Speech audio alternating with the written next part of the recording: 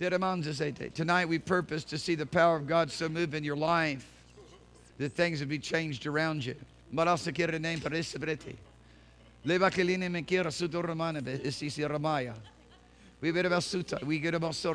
of the church of the Lord Jesus Christ, we sing praises with Him. In the midst of singing praises, as the offering up of the sacrifice is laid before the altar of God, and it's found holy and acceptable unto the Father, then He sends His fire. If it's not found holy and acceptable unto the Father, you're just going to stand around and wait a long time. And I'll tell you right now, I just want you to understand this one thing. When a sacrifice sits too long, it ain't smelling pretty anymore. Unfortunately, if the sacrifice sits around too long, we need to fire quick. A carcass of a sacrifice, no matter how perfect it is, after 2 days, just as foul. Are you with me? Hallelujah. So many people have thought that, well, when the fire of God's going to come, it's going to purify it. No, the blood purifies. The fire of God comes and the sacrifice is holy and acceptable. And Father's made a way for us to get this job done quick. We don't have to wait around for a bunch of years. We don't have to sojourn in the wilderness for 40 years. You know what Papa did? He made us holy and acceptable in the beloved. Hallelujah. All you got to do is step out of the realms of you and into the realms of Him. And there's only one possibility to do that, is by the blood of Jesus Christ, and believing that you've been cleansed and that you've been washed, as long as you think you're sin-stained. As long as you think that there's a problem with your life, as long as there's a breach between you and Him. Sacrifice not ready yet. Sacrifice not ready, because it's not holy and acceptable yet. It's an offering, a gift that God has provided to all men everywhere. He said, come step on in the side. Come step inside of me, as it were. Come step into me. Hallelujah. It's not hard, is it? Summer, it's not hard. Amen. It's not hard, is it? Hallelujah. Hallelujah. You know, I'm convinced that there's a great harvest of people coming into the kingdom that are going to step into the anointing as quickly and as real as some are stepped in. Yes. Hallelujah. Just step in, man. People want to hang on to something that happened a long time ago. Listen, Papa sent that just to shake you up and wake you up. He didn't send that to hang you up. You with me? He sent that glorious shaking of His mighty power to see who would go ahead and move forward with Him. Hallelujah. You know, I just believe that the Lord's going to prophesy through a bunch of different people here tonight. There's going to be mighty signs and wonders take place through God's people who are accustomed to submitting to authority. If you from the rebellious 60s, you got a lot you're going to have to go through. You know, because many people in the rebellious 60s took on everything contrary, every manner and nature contrary to the kingdom of God and the ways of the Holy Ghost. They got a lot to tear down. But you being under the authority of the Holy Ghost, I'm going to tell you right now, you're being submitted, yielded, under authority. Hallelujah. A person that's told what to do. Says to you, your master comes to you and says, go here and you go there. That's right. Come over here and you come over there. Amen. Hallelujah. Then you'll start moving in faith then, you know. You get under authority. My goodness gracious, God to give you some. Amen. Hallelujah.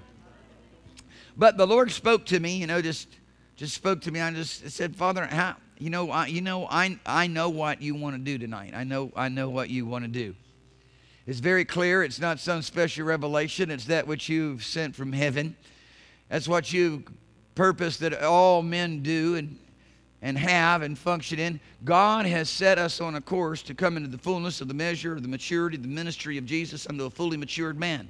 Not to hang out in religion. No. Are you listening to me? Yes. Hallelujah. And to do that, to mature and to grow, the Holy Ghost has come to strengthen us, to lead us, to guide us, to teach us. The Word of God is the means by which we develop and mature to full maturity. Hallelujah.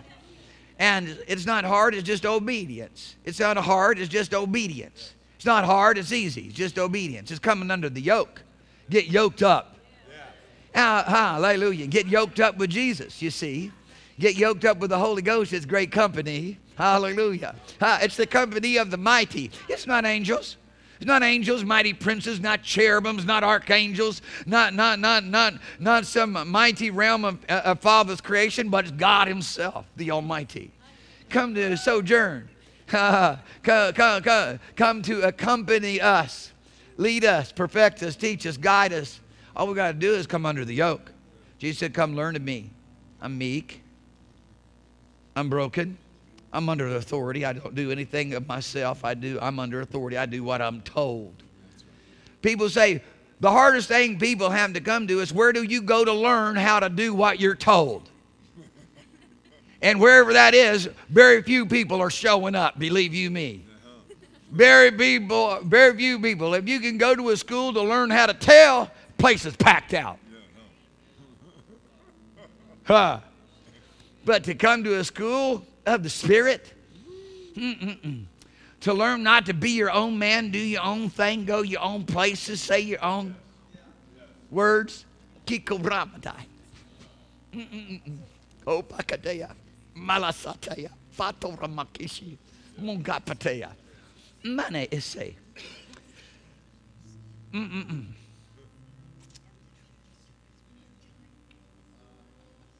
There was this man, an Ephraimite.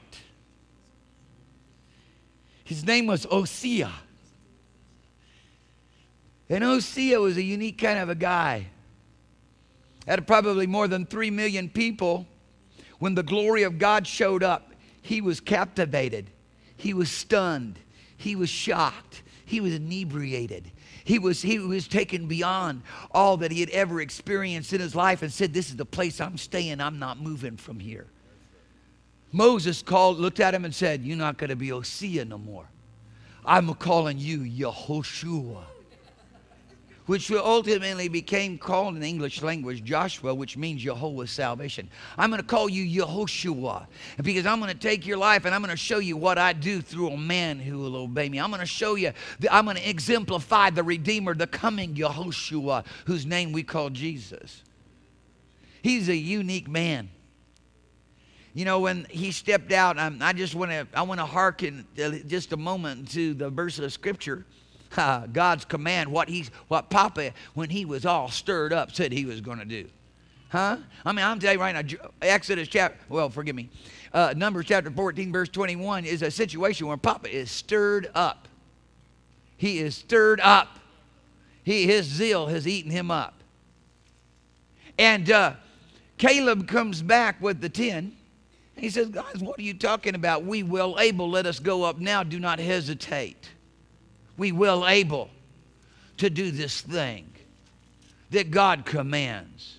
He says they are defenseless before us. Everybody else is saying, it's too big. They're giants, the sons of Anak, the Rephaim, the Nephilim, the giants, and even the sons of the giants, the mighty men, the great men of folklore and legend. There's no place for us in that land. The insurmountability, the impossibility, the no way possible to do what God commands.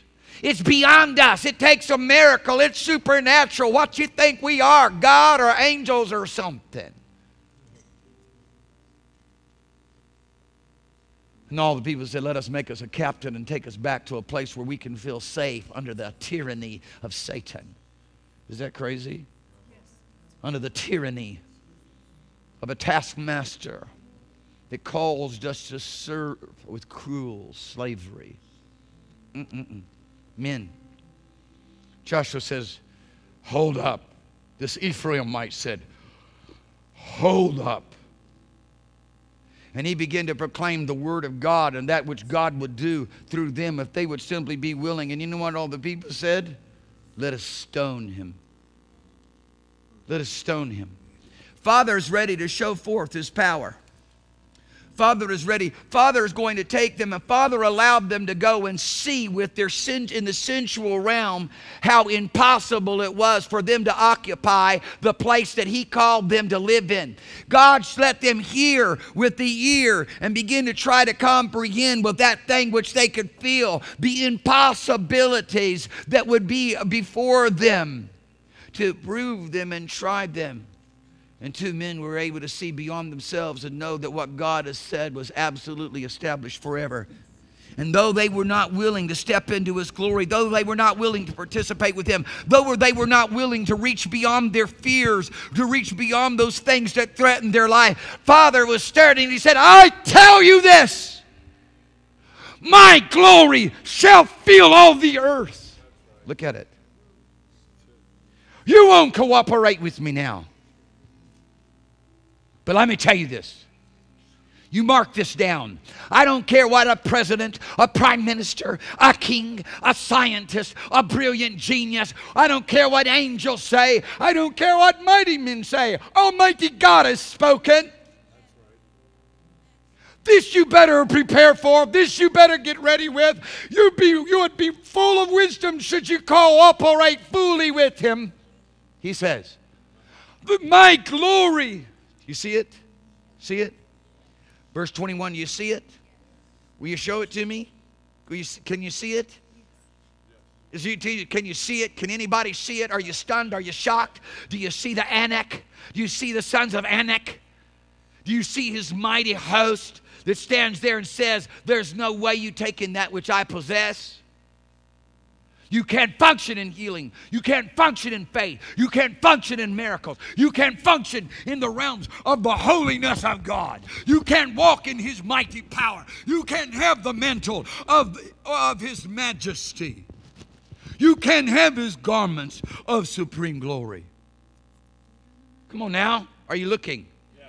Is anybody looking? Yes. I'm wondering. Father says, but truly, as I live. Listen to that. Listen to God. But truly, this is Father. This is Jehovah. This is the Almighty. This is El Shaddai. But truly, this has not changed. It still feels the atmosphere. It's bouncing off the galaxies around us right now. It fills up the land. He sends forth His breath, His word, and He replenishes the earth. It's what causes leaves to grow, sun to shine. This is what causes rivers to flow. This is what causes life to exist. For surely, for truly, as I live, my glory. Should fill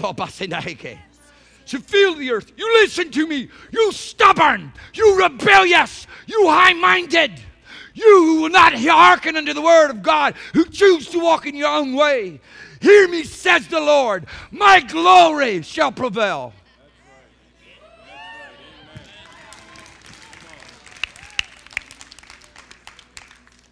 Father's a radical pastor. He's a radical pastor. Exodus 33:5 says, I'm not going with you guys because I'll destroy you and consume you, for surely you are a disobedient people, a stiff-necked people. What is stiff-necked? Be stiff-necked for me a minute, baby. Here's stiff-necked. Come on, I want to talk to you. Come on now. Please. Please. With tender mercies, with loving kindness, please look at me. Please. The neck won't turn. It's stiff-necked. It won't yield the will. Pretty radical, eh?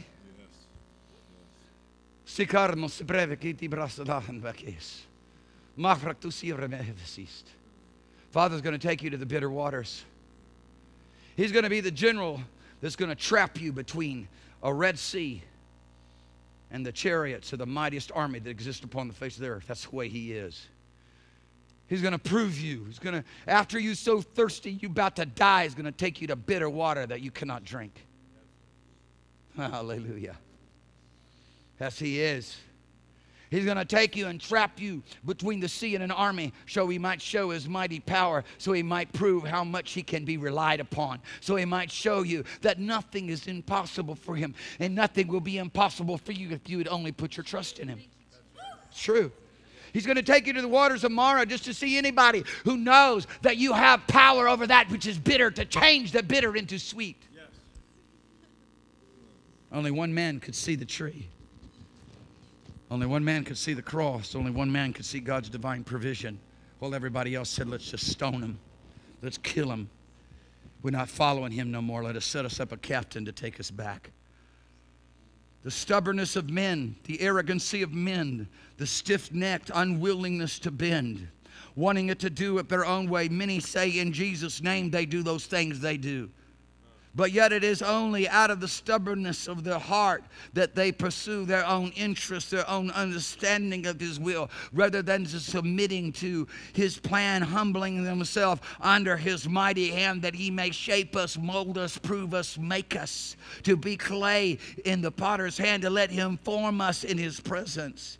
Father's looking for those who would say, I'm holy and acceptable. I'm the righteousness of God in him. I belong to the Almighty. Fill me, consume me, live through me. I'll go and cast out every devil. I'll go and proclaim your word of miracles. I'll go lay down my life and preach all of this gospel and all these words of life and this good news. I believe it's Habakkuk 2:14. Hallelujah. I believe it is. Is it? Look. Papa says, truly as I live. You can count on it. I'm going to tell you right now, there's a day that is coming soon that the glory of the Lord shall fill all the earth, that the knowledge of the Lord shall fill all the earth as the water that covers the sea. And that's what Habakkuk said when he went up upon his high place to see what God would say when he reproved him. Is that what Habakkuk said? That said, I don't need no riches. I don't need any fame. I don't need a stalled calf. I don't need a harvest or fruit on the vine. I got a high place to stand before the Almighty. All I want is him. Pretty radical, ain't it? What you want? What is it that you want? It's a glorious thing when you come to understand that this greatness is not found in fame, but in simple obedience to the Master's word and command. Hallelujah. To stand here praising him. That's all I'm going to do. I'm not looking for a mass evangelism crusade in glory. I'm going to stand there and praise him. I'm probably going to be captivated for at least the first 5 trillion years. Somebody's going to have to make an appointment with me out past that if they want to talk to me. I plan on dancing till I can't dance no more. And I figure I'm not going to run out of energy. I plan on shouting and screaming and hollering over the blessedness of all his righteousness, of all his goodness, of all his splendor, of that which we cannot even begin to imagine, where every pleasure fills you at the same time, every emotion overwhelms you instantaneously. You're captivated by this life of ecstasy in him. Pretty radical, huh? That's what the Lord says. Hallelujah. You don't have to ask too many times for the river of God to flow through you. You don't have to give yourself too much over unto yieldedness to prophesy, to let that which God would do begin to be expressed through you. Because let me tell you how he started doing this work, that he says, truly as I live, my glory shall fill all the earth.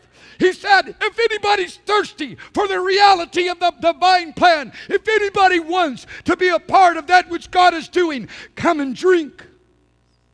And out of your belly shall flow this river, this water, this glory, this life, this beauty, this splendor. And it shall flow out. And these rivers, these streams shall flow into the mighty rivers. And these mighty rivers shall flow into the greatness of God's love. The oceans of his splendor that shall fill all the earth. I heard my dad prophesy that one night. Of course, it's actually the word of the Lord, so it doesn't ever change, does it? I have some friends of mine who basically quote their sermons and it'll shake you to the core.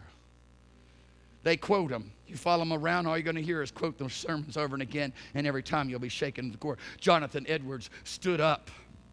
That congregational preacher stood up and read a sermon. Something that was birthed in his heart. In the fire of God. The fire of the Word. The hunger of the Spirit. The proclamations of God. Sinners in the hands of an angry God.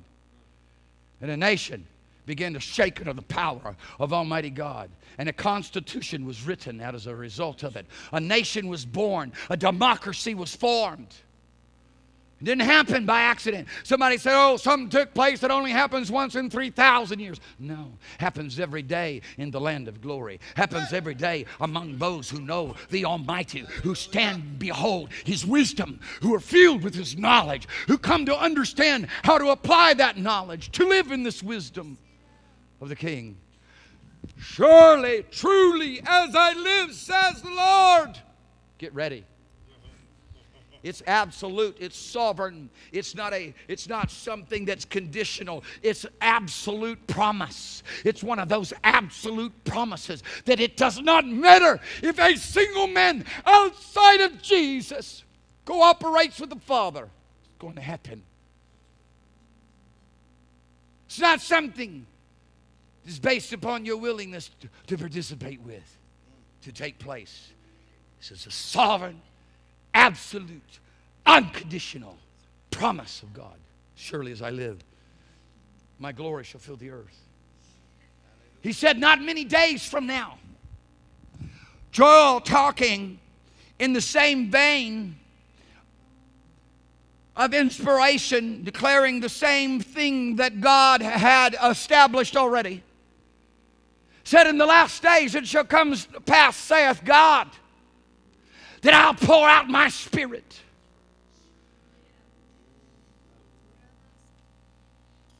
And you shall prophesy. I'll pour out my Spirit upon all flesh. You know, I've come into a realm of God of just simple faith. Where if I'm standing talking to somebody, it has nothing really to do with my own personality, has nothing really to do with an anointing in my life, has really nothing to do with the words that I know how to recite, but the reality of that which I am connected with, the understanding that I have of what God is doing, that His Spirit is poured out upon all flesh, and understanding that and knowing that I can communicate a faith realm that belongs to God's realm, and immediately the person I'm talking to will have an experience of Him pouring out His Spirit upon all flesh. It has different expressions. It's very difficult for many people who are stuck in the ditch of religion. It's a drug. Most commonly known as religion. It's religion. It's rebellious. It's stubborn. It hates authority. It especially hates the authority of Jesus Christ, who expresses His authority through His apostles, prophets, evangelists, pastors, and teachers, which have come to be despised. Which in these last days right now, it's more than just despised, it's defied. Papa told me, he said, you stand up and you speak with absolute authority. Don't you draw back. Pick it up a couple of notches. Go ahead and shout it out a little bit longer. I demand you to command them. Hallelujah. Father takes it to fire He's going to sort things out with. Said the Lord told me, He said, and Satan shall be loosed for a little season, because God will always make a place for people who are rebellious and stubborn and who really do not want to do it His way. He'll make a place for them to run to if they want to get out of His command, if they want to get out of His master plan, if they do not want to be ruled under His hand. There is a place that they can run to. And after 1,000 years of being in His presence, it's amazing how these guys stop playing without any instruction. See, they haven't learned yet to be under authority. They're just going with as they understand it. But it's nothing new. It's what everybody primarily does. They don't know how to be sensitive to the Spirit. And then they really don't want to hook up to learn. They're still stuck in that which their self-consciousness and their thoughts command. The Father is looking for a people that He can train and raise up in the school of the Spirit. Imagine if you had the opportunity to live in the school of Samuel as God began to do a new thing in the earth when He raised up a new kind of prophet that took the priest Eli's place. You know, Saul could have hung out with Samuel, been no problem. He chose Ichabod for his priest. He chose Ichabod for his priest. You can see him in his cowardness, in his defeat, in his unwillingness to get himself up off of his blessed assurance and move out and do what God told him to do. Sitting under the pomegranate tree with his priest named Ichabod. Being comforted by the one whom God says the glory has departed. That's pretty radical, isn't it? I'm going to stay with Samuel. I'm going to stay with where the prophet's speaking. I'm going to stay with where the Spirit of the Lord is crying out. I'm going to stay pressing into a realm that belongs only to Him, coming under the Master's hand, coming under the rule of His rod of iron. I love the rule of the rod of iron. I love my shepherd's staff. His rod, it comforts me. Hallelujah. When you pass under the rod of the shepherd, that means you belong to Him. He's counting you. You belong to Him. You're passing under His rod. Hallelujah. The rod and the staff that comfort me. You prepare a table before me, a place where I can feast upon the spiritual food that you would supply. The bread of heaven, the true manna, Christ Jesus. This drink indeed, this water of life that's given to me, that if anybody drinks of this water, wherever they're at, in obedience, of fellowship, in communion, and with Him, out of their belly shall flow this divine glory that God says, truly as I live. Truly as I live. This has all begun not in some eschatological event of the future, but in a work of grace that took place 2,000 years ago when He poured out His Spirit from on high and endued us with power. When we were baptized by the Master, the ministry of Jesus in the Holy Ghost and fire. A place that you can live in if you don't run back tomorrow to your jobs and the things that the earth that you trust in. If you don't run back to the opinion of yourself and those things that you think comfort you and make you feel secure because that's what you've learned to do. That's what you're comfortable with. Look, God, we've never fought giants. Look, God, we've never come up against the sons of the giants. The Hittites are a mighty army. Look at us, we're a bunch of miserable slaves. We've been told what to do for 430 years. How do you expect us to be mighty men? We just a rabble-tag, ragtag group of folks that just come out of slavery.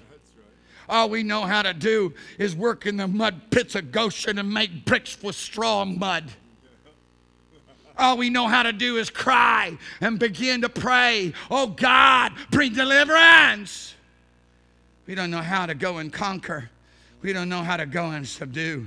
We don't know how to move in miracle faith that will change the geography, subdue nations, yes, that will all of a sudden cause hearts to be revealed, lives to be made manifest before their very own eyes. Your life needs to be made manifest before your very own eyes. You know nothing about yourself or who you're supposed to be till your life is completely given over to Jesus. Hallelujah. Till you begin to recognize Christ in you, your confidence of glory. This is the glory that fills the land. Father, Jesus said, Father, the glory you gave to me, the glory that you said, surely as I live, my glory shall fill the earth. The glory you gave to me, I give it to them, that they may be one just like you and I are one. Just like you're in me, I'll be in them. Rather, people want to get around and talk about what they think the Trinity means. It has nothing to do with what Father has in store, plans for you. Sit around and argue about the things that you don't know. He gave this for you and I to live. He gave us this opportunity so we can step in. I was talking to one of the leaders of the United Pentecostal Jesus Only Church one night. And we were just having a little bit of fellowship, talking about the Holy Ghost, the good things of God. I was talking about everything he believed in. I know what Bartleman believed in, and Bartleman started what he was doing. So I said, yeah, I really believe what your leader believed in. Old Bartleman, man, have the fire of God burn in his life, didn't it? And we got to talking, and I said, isn't it wonderful? The things of the glory, of the power, of the divine majesty of God the Father, the Son, and the Holy Ghost. Isn't it beautiful that it's something Father has called us to experience, where we step into oneness with Him, where we step into a relationship with Him. So Jesus comes and lives on the inside of us, just like Father was living and abiding inside of Jesus. If you want to understand how Father was living and abiding in Jesus, you got to understand how Jesus is living and abiding in you. Hallelujah. We had a Holy Ghost meeting. He was one of the leaders of United Pentecostal Jesus only. We weren't having an argument. We were having an atmosphere, a divine glory. We were having a heavenly experience. We were having a supernatural exchange of things that men barely understand. But Father wants us to experience by His mighty hand. People all upset by the Jehovah's Witness. I'm upset by the false witness. There's nothing worse than a false witness. People saying this is the life of Jesus, and it ain't the life of Jesus. This is the life of the glory of God, and it ain't the life of the glory. This is the life of what it means to walk in the Holy Ghost, and it's not. That's a false witness. I want you to hear me tonight. I want you to step into the fire of His presence. I want you to step into the fire of His glory. I want you to understand what it means to redeem the times. I want you to understand God's will and plan for your life so that you can be a part of subduing nations. If you're going to be a part of subduing nations, the first thing you're going to learn is how to be filled. You're going to learn how to come under not human inspiration. You're not going to come under religious mandate or religious expression, but you're going to come under the inspiration of the divine power of the living God that is greater than any inspiration that you've ever had from the experiences in life that you have had. Father wants His fire to burn on the inside of us. He wants His glory to be expressed through us. It's only possible when we are born again. It's only possible when we are born from above. It's only possible when we are born of the Spirit, when we are born of His love, when we have a witness testifying that we in Him and He's in us, to where we are now called, every man, every woman, every boy, every girl is called to know what is the height, the breadth, the length, the depth, to know the love of Christ, to know every dimension of all that which Father Himself possesses. Amen. And it's time that you and I understand how to host His presence. It's time you and I learn how to be the servants of His presence. It's time for you and I to understand how easy it is to dwell and live and abide in Him and have an atmosphere of divine glory, to live in a realm called heaven, to be translated out of this world to the kingdom of the dear Son, to come out from among them and be ye separate, saith God, and touch not the unclean thing, and I shall receive you. That's not Old Testament, that's New Testament. That's what Paul said concerning this gospel. Somebody said it's legalism. No, it's not. It's being in Him. It's living the life. It's having that. It's having His divine glory and power overwhelming our soul. It's having those things which He's sworn shall come to pass. It's the life and experience that we live. It's time you come under the molding, shaping hand. It's time you come under the rule. It's time you come under the rule. I tell you, those of you watching me by web, you can't come under the rule sitting in your home, in your living room, all intimidated, won't come around here. You sound like the unfaithful servant. Oh, I knew you were a hard person, controlling. And I was afraid of you. So I just decided I wanted to hear God, but I want to listen on the web. Give me a break. I knew you were an unfair person, reaping where you did not sow. I realized you were unethical, gathering where you had not laid up. Here, take back what is your own. No, sir. Hallelujah. I'm going to tell you right now, you get yourself in church, you get hooked up, you get under the rule, you come under the command. Father isn't going to measure things. He's going to say, whoever's got the highest degree, whoever made the best grades in school, those are the ones that are in charge. He said He led captive and gave gifts unto men. He gave some PhDs, some masters of science, some idiots. I mean, come on. It's ridiculous. He gave no giftings of which man can achieve or attain to. Besides that, those are all the teachings of demon spirits. God gave those who were anointed with his mantle of his presence to speak on his behalf, who the water courses of his glory began to be expressed to, who are given over to his word and to prayer, who would speak his word and apply it to the very need of the hour, who with radical commitment. Come on now. Hallelujah. Somebody said, oh, I'm hyper faith, I'm super faith, I believe in command ye me, saith God. Okay, well, how about this? How about God commanding you for a few moments? How about God commanding you rather for the rest of your life? How about turn this thing around? Jesus said, if you love me, you obey me. Right. Hallelujah. You submit to that which I have purposed. You're never going to be perfected until the preacher can get in your face and holler at you and tell you where you're going wrong. And say, how long do I got to put up with you? Oh, you cruel Jesus. How long must I put up with you? That's right. That's what he said. Yes. Sometimes he didn't say that. He did. He did. How long do I have to listen to this doubt and unbelief? At one miracle after another. You guys, man, did I pick the right Father? I spent all night in prayer. I'm certain this is the one you told me to pick. But this thing doesn't look very good.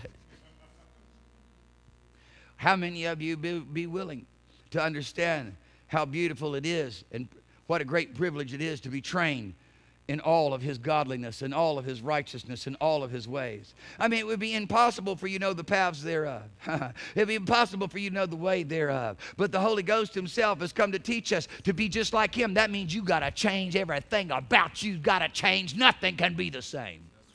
And people don't want to be told you got to change. You don't look right, act like right. You got to change. And we say, when is it going to stop? No, it's not. When you come into all the fullness of the glory of God, and then we'll let up. But right now, as Habakkuk said, I'm going to go up on my high place and see what the Lord says when he reproves me. I'm going to tell you right now, people think that the Holy Ghost is a defense attorney. He's not the defense attorney. He's a prosecuting attorney. He's come to prosecute sin. That's what Jesus said. He's come to prosecute sin. He's come to prosecute righteousness. He's come to prosecute judgment. Hallelujah. How many of you ready to be hollered out? Right here. Yeah. Come right on. Here. Amen. Come on. Father's going to remember that. Hallelujah. I'm ready to be hollered at. Hallelujah. Brother Morocco, you know, he said, you know, I said with him having lunch the other day, he said, come scream and holler at my people for a while over in Hawaii. I mean, he knows what it's all about. He didn't raise up so many great churches because he doesn't know what it's all about. People say, it's a culture of condemnation. No, it's not. It's a culture of correction. Amen. Hallelujah. And it's going to be condemnation for you if you don't want to be corrected, because if you are going to be rebellious and stubborn, you're going to be left out. You'll be outside. Why? Because Father says, truly as I live, I'm going to have my glory. I'm going to have people that will obey me. I'm going to have people like Caleb and Joshua who will do all that I've commanded. Who will obey that which I've said, who will believe in me, who put their trust in me, who will do it just exactly like I say. Because only Father's way will work. I'm going to do it just exactly like he says. I'm not going to add to it. Somebody said, oh, I'll do that. Oh, well, you're going to have to first learn how to do exactly what the pastor says. That's right. Oh, we can't do that because of this one and that one. Forget about this one and that one. Oh, I'm afraid somebody's going to take advantage of me and lead me in the wrong way. Yeah, with that fear, the devil's got hold of you. You know nothing about the love of God. You know nothing about his supernatural hand of grace and glory. You know nothing about the one who loves you so much that you cannot ask him for a piece of bread and end up with some stone or a fish and end up with some snake. Or some eggs in the morning, end up with some scorpions running around on your plate. How am I supposed to eat this? They're going to sting me. Just put it in your mouth. They're going to sting me and I'm going to die. I don't worry about it. Yes. Father says, as I live, surely as I live, truly as I live, absolutely, this is absolute. I'm in the preparation. Hallelujah. See, right now, we are being taught by the Holy Ghost how to flow in the ministry of Jesus, who in signs and wonders, hallelujah, in demonstration of the Spirit, so that these works and greater works can be manifested in our life. But there's something higher going to happen. Something higher going to happen. We're going to make a transition from that now to step over into a glorified body, into a resurrected body, to see him as he is, because we're going to be like him. Now to take on a whole nother dimension of the anointing to rule and reign alongside of him over for 1,000 years over the nations of this earth in his holy city. Father says, truly as I live. The glory that he has announced. The glory that he has announced, that he has sworn, that he has said, as truly as I live, this glory shall fill all the earth, has begun first and foremost within the relationship that Jesus described in John chapter 17, 21, 23. When do you seize that? Listen to me. When is that important than your necessary food? When is that more important than your clothing? Because when you step over in this realm, when you step over in this faith realm with God, you won't think about your food no more. You'll all of a sudden begin to experience why it is that you are empowered not to give any thought for what you shall wear. Because you are under the care of an almighty God who speaks things right out of the atmosphere, right out of the thin air, and it manifests itself in all of its glory and splendor. Whatever he says, it all came by his spoken word, made from things that are unseen, things that are invisible. Oh, yeah. You can rebel if you want, but I'm going to submit to his plan. You can believe what some scientist said if you want. I'll believe what Almighty God said. You can believe what some book you read declared. I'm going to believe what Jesus declared when he suffered, bled, and died at Calvary. When he rose up the third day from the grave and was seen by many witnesses, who was able to change even the most stubborn and hard and zealous religious men after the faith of Judaism. Saul of Tarsus is proof of the resurrection in such a radical way. How he fully surrendered his life to God so that Jesus could be revealed in him. He's the perfect type of me and you. He's the perfect example for every Christian today. He was one who was not walking with Jesus when Jesus was alive upon this earth. He's the one that, just like you and I, met him after that he rose up from the dead, ascended at the right hand of the Father, was exalted in the heavens. He's the one who shows us that, yes, all that Jesus said, here's what it looks like. He is the practical application of salvation. He's the one you and I need to get up off of our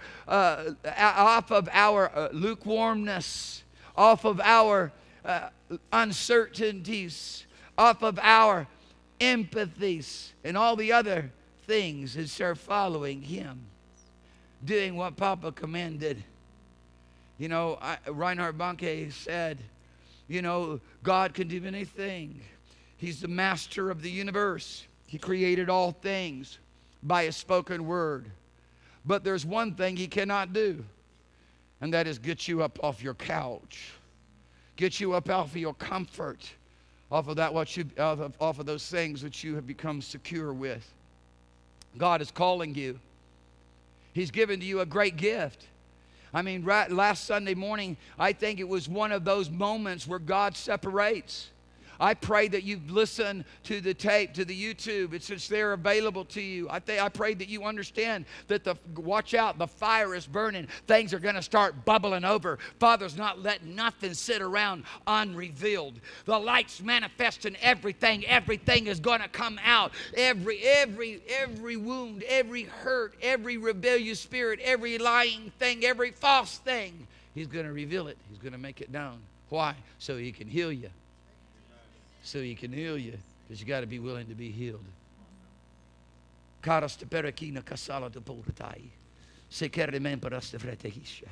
When you grab a hold of the reality that when you begin to enter into this affectionate relationship, you begin to enter into a place of being empowered. Hallelujah. Jesus said, it's not I that does the work, but the Father who's in me. Now all of a sudden we can say, it's not me that does the work, but it's Jesus that is in me. When all of a sudden the glory and the majesty of the life that he's given is more important than the alter ego, the alternate life that you could live. The one that's full of self-interest, the one that's going to say, I'm not really even that interested in the master's work. I'm not really interested that much in the master's kingdom. I've got my own work to do, my own business, my own interest, my own life pursuit. People, God's calling you. He's looking for people who with total abandonment will forsake everything to come follow him.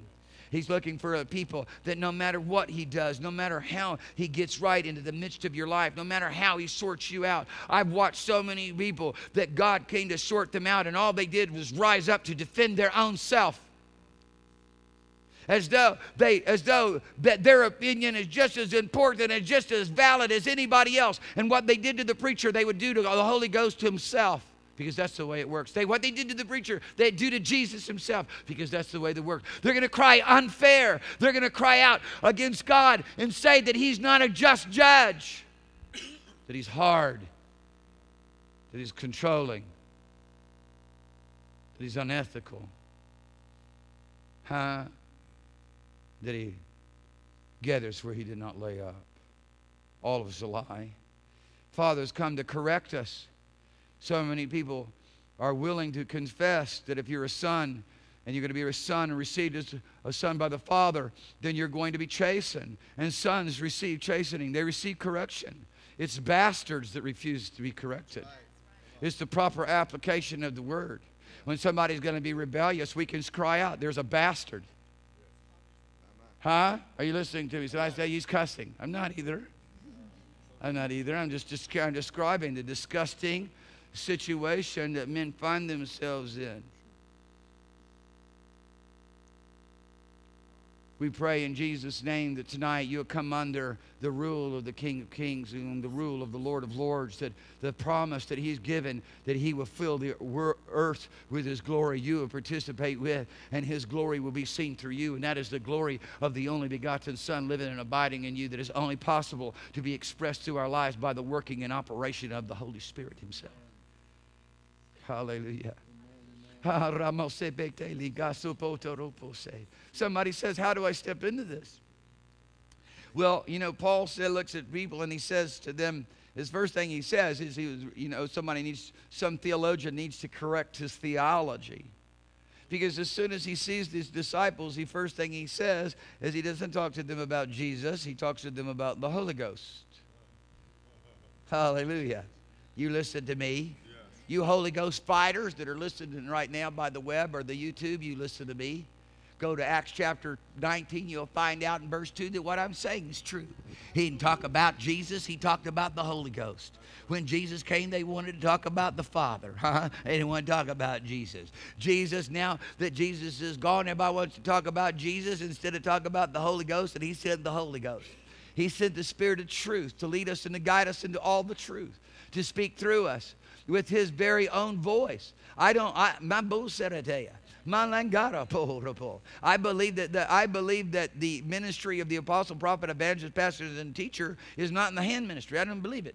I believe it's the mouthpiece ministry. I believe it's the headship ministry. I believe it's communing with the living God. That's just the way the Lord set it up. It's not of us, it's of God. We have no sufficiency of ourselves. Our sufficiency is of God. He told us to go and take no thought for what we would say, but it would be the Spirit of our Father speaking through us, and we can trust in those things he said. If we cooperating with him in honest and sincere heart and speaking his word, then you have no proof against us that we do not declare those things which he is speaking. The only evidence that you would have, possibly, that we are not the mouthpiece of God is if we begin to declare things that are not written in the Word. But if we declare in the Word of God, my goodness, you better listen. You better listen, because God made us the ones who would come and take his word and personally apply it to your life and contrast and compare whether or not you meeting the standard. Hallelujah. Whether you being conformed to the image of Christ or being conformed to the image of man. Whether you come out from among them and not being conformed to the world, but being transfigured by thinking different about yourself. Hallelujah. You're never going to walk in the image that God made when he created your righteousness and true holiness until you start thinking different. Amen. People just want to keep it all renewed in the spirit of your mind. Listen, let me put it to you in the layman's terminology. Start thinking different. Hallelujah. Hallelujah. Praise God. People want to think the same about themselves. They want to just have a common, ordinary life. They want to just live it the way that they think is possible to live. They want to say all the miracle realm is a realm too great for them to live in. They want to look at the impossibilities of the situation, the insurmountable disease, the insurmountable problem, the insurmountable financial issues. Satan will keep you on his string with the money thing for the rest of your life and damn your soul in hell, because you can't serve God and mammon. Now, come on, you listen to me. There's too many people. Listen, God is not an unjust God. He hates diverse weights and measures. I'm going to tell you right now, your life is going to be well weighed in the scale. And it's the balance on the scale is Jesus. Somebody said, we want to be balanced. You're going to get balanced. You better get right. You better get right with God and start acting like Jesus. Then you balanced. Amen. Otherwise, you found wanting. Are you right now? You understand? You found you don't have enough weight on the scale. Hallelujah. Somebody said, oh, I'm just weak and feeble and I'm not able and I don't know how to. Listen, forget about all that. Right. You weak and feeble and not able and don't know how to. It ain't about that. It's not by might, it's not by power, but by my Spirit, says the Lord. And you know why? The Spirit of the Lord said that in Zechariah chapter 4 in the context of the Lord, the seven spirits of the Lord, as though they were the eyes of the Lord. They go to and fro throughout the earth. And his eyes go to and fro throughout the earth so he can look at those who are going to participate with him, fully put their trust in him, even when they facing the insurmountable obstacles, like Caleb was facing insurmountable obstacles, and just like Joshua was facing insurmountable obstacles, and believe him, go with them. He said, those folks I'll make champions out of. I will empower them. I'm looking for somebody to show myself great show them myself mighty upon their behalf. When God talks about mighty, he's talking about kratos power. Kratos, that is his supernatural working, where he throws down everything that opposes him, everything contrary to his will, everything that's in the way of his miracle. Hallelujah. I mean, you're just going to have to stand up and speak. You're going to have to stand up and not be moved. You're going to have to learn how to grab a hold of the shield of faith, because there will be times that things will happen and it'll be seem like it's a bit delayed. It seemed like you should have water by now instead of it being bitter. Seems like you should have been led a different way than being trapped here between the Red Sea and the chariots. But I'm going to tell you right now, if you'll stand there being strong in faith, having the shield of faith, quenching all the imaginations, your biggest enemy. Your biggest enemy. Imaginations run wild. Imaginations where people create all of this fictitious stuff in their own minds. And Satan gets in there and takes advantage of it, and all you can do is sit there in the prison of human effort and human ability and human reasoning. God said cast it down. God told you to cast it down. He said the weapons of your warfare are not carnal. They're not natural. They're not something that you can sit and talk yourself into by reason, figure out. He said it's God power.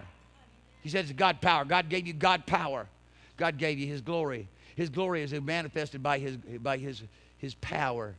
I'm going to tell you right now, his glory was seen when his presence came down upon the tabernacle, where he stood there in the midst of his people and said, yippee, I get to be with you guys again. You guys get to be with me because we got this thing all figured out. Now we've got it set in place, the master plan of the Redeemer who's coming. And now you putting your faith in this, which will bring forth the coming Redeemer who will be shaped under the law. Hallelujah. He would be shaped under the law. Yeah. Oh, yeah. Hallelujah. Born of a woman. Hallelujah. Casa bombre de casaya. Urinasete ofush. Prekeshi. Muramanda vetesio. Hallelujah. Habokara. Habaterahaya. Rababaseya. You might as well enjoy the presence of God. You might as well enjoy the presence of God, because if you go ahead and enjoy the presence of God, who knows? You might just go ahead and do the will of God. You might as well enjoy the presence of God when you understand it's only by His Spirit, not by your might and power. If you walk around in all the things that you can feel and understand, that's your might and power. Yeah, if you're walking around in absence of His presence and not enjoying fellowship with Him, you're going to be, it's hopeless. It's hopeless. I know how it is. People will get into situations where their disease, their sickness, their problem, their weakness becomes bigger than everything else. That's all they can see everywhere they look, all they can see. is a child born with a disease. All they can see is a financial need that has left them in poverty. All they can see is a temptation, a spiritual weakness that continually slips them up. They don't know how to stand against the powers of darkness. But Father wants you to turn over into a place where you begin to enjoy His presence. You know what? You know, I've seen the Lord. But I only seen Him in a vision, in a dream. I'm going to go and see Him. I'm going to talk with Him. I know of men like Brother Hagin. And, you know, I used to say that. A lot of times I say that. People just turn off the television, or rather turn off the monitor and walk out of the meeting. I knew something was wrong with him. They have no idea. I mean, goodness gracious, you want the rest of the mess, go with it. I'm telling you, God's raised up people. But, you know, he sat down and he talked with the Lord Jesus. I mean, my goodness, some people told me it was 18. I heard it was 21 times they talked with the Lord Jesus person, one time over 2 hours. Come on. Give me a break. I'm interested to sit down talking with Jesus. I don't need to sit down and talk with Him or see Him to believe in Him. You know, but though I see Him once in a vision and a dream, yet I know Him more than that, more in another way than by just what I saw. I know His presence. I can tell you where I can tell you where He's moving, what He's doing. I can see when people are yielded to Him, when they're allowing His influence in their life. I can see when people are walking in their own human realm, because so many people would rather walk in the sensual realm. And go with what they see with their eyes, hear with their ears, touch with their hands, smell with their nose, taste with their mouth, feel with their instincts, understand through their rational experience, through their ability to calculate. And in that, you abdicate, you say no to the realms of the Spirit, the mind of Christ, a sense realm, the realms of the sense realm of the Holy Ghost, the insight of the Spirit. Which comes and functions in the word of knowledge and the word of wisdom, to see what eyes not seen, to hear what ears not heard, to hear Father speak, to function in that wonderful realm called the prophetic realm, not the pathetic realm, but the prophetic, because there's been lots of pathetic, because there's been nothing but human beings. And God said when a man speaks presumptuously, that isn't good. He's talking about a prophet. When a prophet speaks presumptuously, regard him not. In other words, he speaks something out of his own head. and that presumptuous, and the Hebrew word from which that is derived, means to be lifted up in yourself. It means to be lifted up in yourself. And in a perfect application, to be lifted up in yourself against God. Did you know that every sin is treason? How many of you know that sin is treason? Say sin is treason. I'm done being a treasonous person. I say I'm done being a Benedict Arnold. I'm done with being Benedict Arnold in the kingdom of God. Say, I'm done with being Benedict Arnold. I mean, the guy, you know, who we don't know whether he did it or not, but, you know, he's got the rap. Okay. How many of you know that covenant breaking is treachery? A couple of people know that. How many of you know that covenant breaking is treachery? It's treachery. Say, I don't like them anymore. You know, you don't, and when you don't like them anymore, you don't like them anymore because somebody done told you what you're supposed to do. Because somebody just told you where you are wrong. Somebody just told you to shut up and sit down. Hallelujah. I don't like to be told to shut up and sit down. Heck, you should have some respect for me. No, we're going to have respect unto God. Amen. Hallelujah. Hallelujah. Somebody said, can't you say it nicer? I don't know. Ask Jesus. Ask Him. Ask Him to say things a bit nicer. Ask. I know a lot of people. I know a lot of prophets of God, like John the Baptist. Can't you say it nicer? My goodness gracious, the way he talked. Father tells it like it is. He breaks it right down for the full reality of how terrible it is. Sin and rebellion is a terrible thing. Listen. Yeah, obstinance is a terrible thing. God has given to us the privilege of being trained up in all of His nature and splendor. That means everything about you and me have to change. Is this hard to get? Father has said, I'm not having rebellion. He said this in the light of people saying, we're not going to do what you say to do. We don't believe you have the power to fulfill what you've declared. We believe you brought us out here to be slaughtered. We believe we're going to get killed obeying you. Somebody's going to die following you around. Read it. Read Numbers chapter 14. Read it. That's what they were saying. Huh? You have to understand whether or not you acting like that. You got to give me enough proof to convince me you're any different, says the Lord. He said, I want to see fruits of righteousness. I want to see proofs. I want to see a witness. Those who are walking in the Spirit, live by the Spirit, they don't fulfill the lust of the flesh. Hallelujah.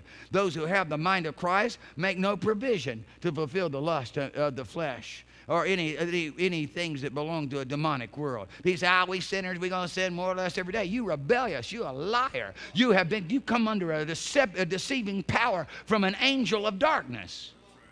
And this city is filled with it. And this region is filled with it. Are we all unrighteous? There's none righteous, no, not one. Twisting the scripture when God has declared his righteousness over 1,000 times. God has declared his joy and the joy of the Lord over, well over 567 times, and with some of the various different derivations of that, you could say over 700 times. And then you find one verse of scripture, blessed is they that mourn, and people are going to go with the one scripture on mourning and abandon the 700 scriptures on joy and rejoicing. It's just absolute insanity. God doesn't want a sad countenance. That is not appropriate. He said, because you have not served me with gladness and joy, I'm turning you over to your enemies. People don't understand what a good pastor father is. I pray in Jesus' name you'll spend a year just underlining God's pastoral actions and pastoral manner. God every day, as he was the shepherd of Israel. I'm telling you, I know just how to be a pastor. I read the Bible. I've read it again and again and again and again and again and again, and I continue to do so. And you're doing it now in 90 days. I hope you're keeping up. You discover you can actually do it in 30 days. Somebody going, oh my goodness, we having to spend an hour now. That sounds like 30 days. Oh my, we have brought it down now. It's 3 hours a day. Well, oh, God help us if it comes to that. That you should spend 3 hours a day in the Word. I'm going to tell you right now, I have been blessed by the Lord to be able to travel with some great ministries and to be under the experience of the anointed God, being raised in ministry where Dad's been doing church 7 days a week. Ridiculous. 2-3 times a day. He just wants to preach. He's a preaching machine. Truly. That's all he wants. That Pop's just preaching. And I'm so blessed to live in the presence of God. But I'm going to tell you, and be around the mighty men of God. But I'm going to tell you something. I have never experienced the presence of God and the impartations of the Lord like just being there reading his word, sitting camped out in the word. The Word, my goodness gracious, the Word, hallelujah. The Word is a glorious realm. People, you're going to have to spend some time. You need to read through a dozen or more times. You need to, come on now. We have a plan right here. If you take this, I took the, most of you know about this particular book. I took the Sequential Events, the Life of Jesus Christ, which is, it's not a harmony of the Gospels, it's a sequential events of the Gospels. And I took the 4 Gospels just as they are, and I spent 6 years, and this is my bibliography on the back, and all these scholars and theologians, and I analyzed along with them, with the help of the Holy Ghost, to put it in a sequential event so you can sit down and easily read the New Testament, the Gospels, the 4 Gospels, in 10 days. You know what happens if I right now, anywhere, anytime, if in my room, my bedroom, my living room, wherever I'm at, if I open up this book, as soon as I open up, I feel the anointing. There's so many people I've handed this book to. I remember the first time I handed the book to Joel Stockstill, and he just stood there and just shook on the power of God. He said, my goodness, the anointing of God's upon this thing. And now, listen, because the Word of God is anointed. The Word of God is the glory of His own thoughts and the glory of his own will fully being expressed to us. And it's where you and I get to understand what he made us when he recreated us anew in Christ Jesus. I mean, and when you begin to hook up with that realm, it's a spiritual realm. See, his word, people just think it's black ink on white paper. No, it's spirit and life. It's spirit and life. It's food. It's food. God said, I'm going to teach you. I'm going to take you to the wilderness. I'm going to teach you that man doesn't live by bread alone, so that you'll learn that you live by my word. If you want to live, people say, I don't know how to walk in the life of God, because you haven't learned how to live. You learn how to live when you understand that you don't live by bread alone, but you live by every word which proceeds out of the mouth of God. It becomes to rule your heart and rule your mind, and all of a sudden you think different. You act different. You believe stuff that nobody else believes. You're able to interact with Father when everybody else is isolated from him. You in faith when everybody else is in doubt. You go, what's wrong with you people? As Jack Cole used to say, my God, what's wrong with you people? True. As you pull a cancer off somebody's neck. I mean, I've got the recording of him saying it. I love it. I like to just take that one little phrase of Jack Cole and just go ahead, put it on tape, and just repeat. And you just hear him going, my God, what's wrong with people? My God, what's wrong with people? And it hits you after a while. And you say, I'm not acting that way no more. Amen. As the miracles and signs and wonders and glory of God was being manifested, all people just sit there. Why? They're dead. They cannot respond to the Spirit. And all the preachers are upset and kicking the can around and saying, my God, what's wrong with you people? They don't realize they've not been born of the Spirit yet. Just because they all sitting in church and been sitting there for 40 years don't mean they're born of the Spirit yet. They just been inducted into religion. They just been inducted into a form of godliness, denying the power thereof. You can tell when somebody's born of the Spirit. They respond. Deep calls unto deep. Hallelujah. When the water's there to drink. You know, my goodness, this is the way God's got it set up. Somebody said, how hard is it? You walk up to Christ Jesus, who is the rock, and you say, give me to drink. That's all you got to do.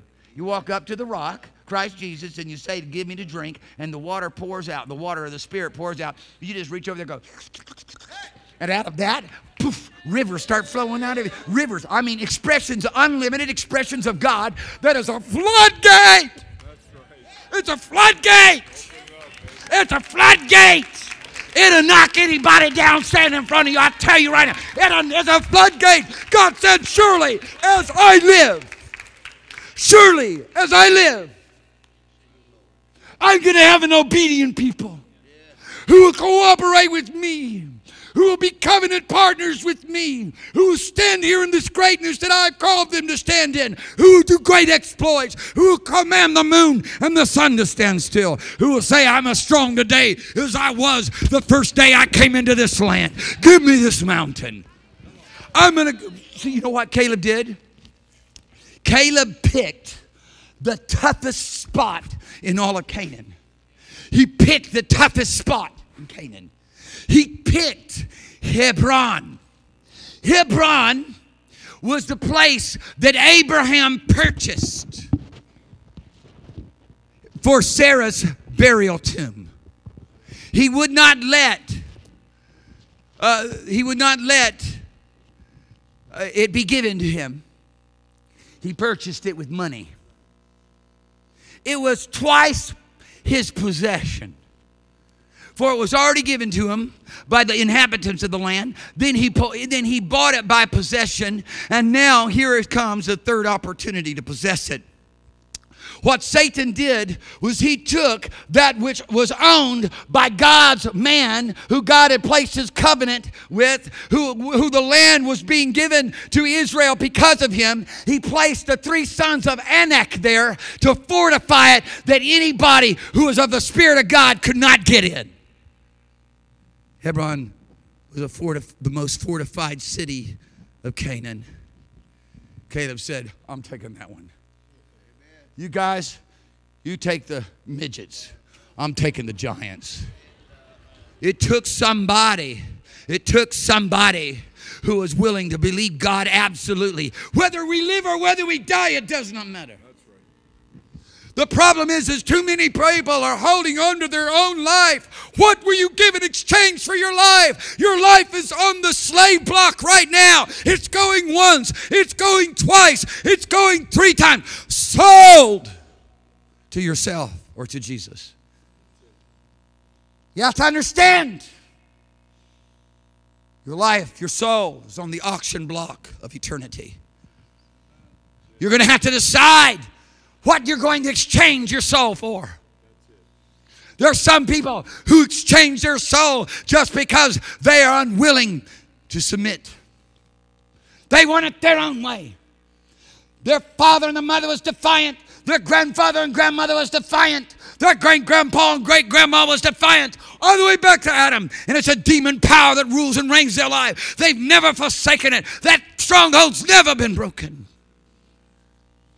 And they'll exchange the soul for the preservation of their own opinion, their own interest. Dear people, I tell you, my dear brother, people already marked. People always talk about the mark of the beast. But I tell you right now, all that is in ancient times, a tyrant would literally brand his slaves. He would brand them like we brand cow. O1, A01, A02, A03. He'd brand them with his number, his brand. Forever they would be his slave. Satan will be worshiped. He demands to be worshiped. He's had it in him for a long time. You'll see him rise up with everything that he can possibly do to be worshiped. He's commanding you right now. And you're going to have to decide what you're going to do with your life. There's only one place of defense. There's only one place of safety. The righteous run in and they are saved. The name of the Lord is a high tower. The place that God has provided for us in Christ Jesus. Come on in. I'm telling you, step over the line. The gangplank is down. Come on in. It's time to get in now. Don't wait for the first raindrops to fall upon your head. It's time to get in now. Hallelujah. He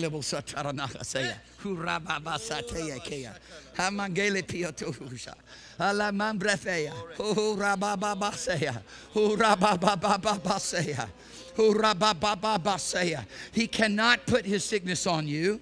He cannot put his disease upon you. For God said he wanted to be glorified in your body and in your spirits. And he says, truly, as I live, my glory shall fill all the earth. Sin and iniquity cannot rule and reign over you. Sin shall have no dominion over you. Christ Jesus is in charge. He is master. Is the Holy Ghost that we give all dominion and power to. Unto him be all glory and power and dominion, both now and forever, for he has redeemed us with his blood. He's made us his priests and his kings. And we shall reign for 1,000 years. I asked the Lord one time, I can't tell you. I'll have to leave that one for later. Oh,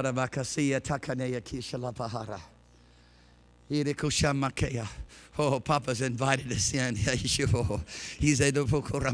has empowered us with his own ability. He's given us all power and might. He said, be strong by his servant and Apostle Paul, be strong in the strength of the Lord and the power of his might. You talk about empowerment. You know, I believe I was laying in bed one morning and I heard the Lord say, Satan goes about as a roaring lion, seeking whom he may devour, but my eyes go to and fro throughout the earth, looking for someone I may empower. And I said, Father, I'm it. Here, do it through me. Don't look beyond me. Oh, God, look over here. Father, it ain't about me. Anyway, it's about you. I'm not making a judgment call based upon who I am and what I can do. I'm making a judgment call based upon what he said he would do if I would believe. That's why I can stand up with boldness and say, right here, this is the man you've been looking for. Here I am. God, send me. You know what you got to have before you can so respond to him? Because Isaiah, having encountered God, said, my goodness, I'm a sinful man. I got unclean lips, living in the midst of a people with unclean lips. God said, I got your cure. He said, Seraphim, go get a coal from off the altar.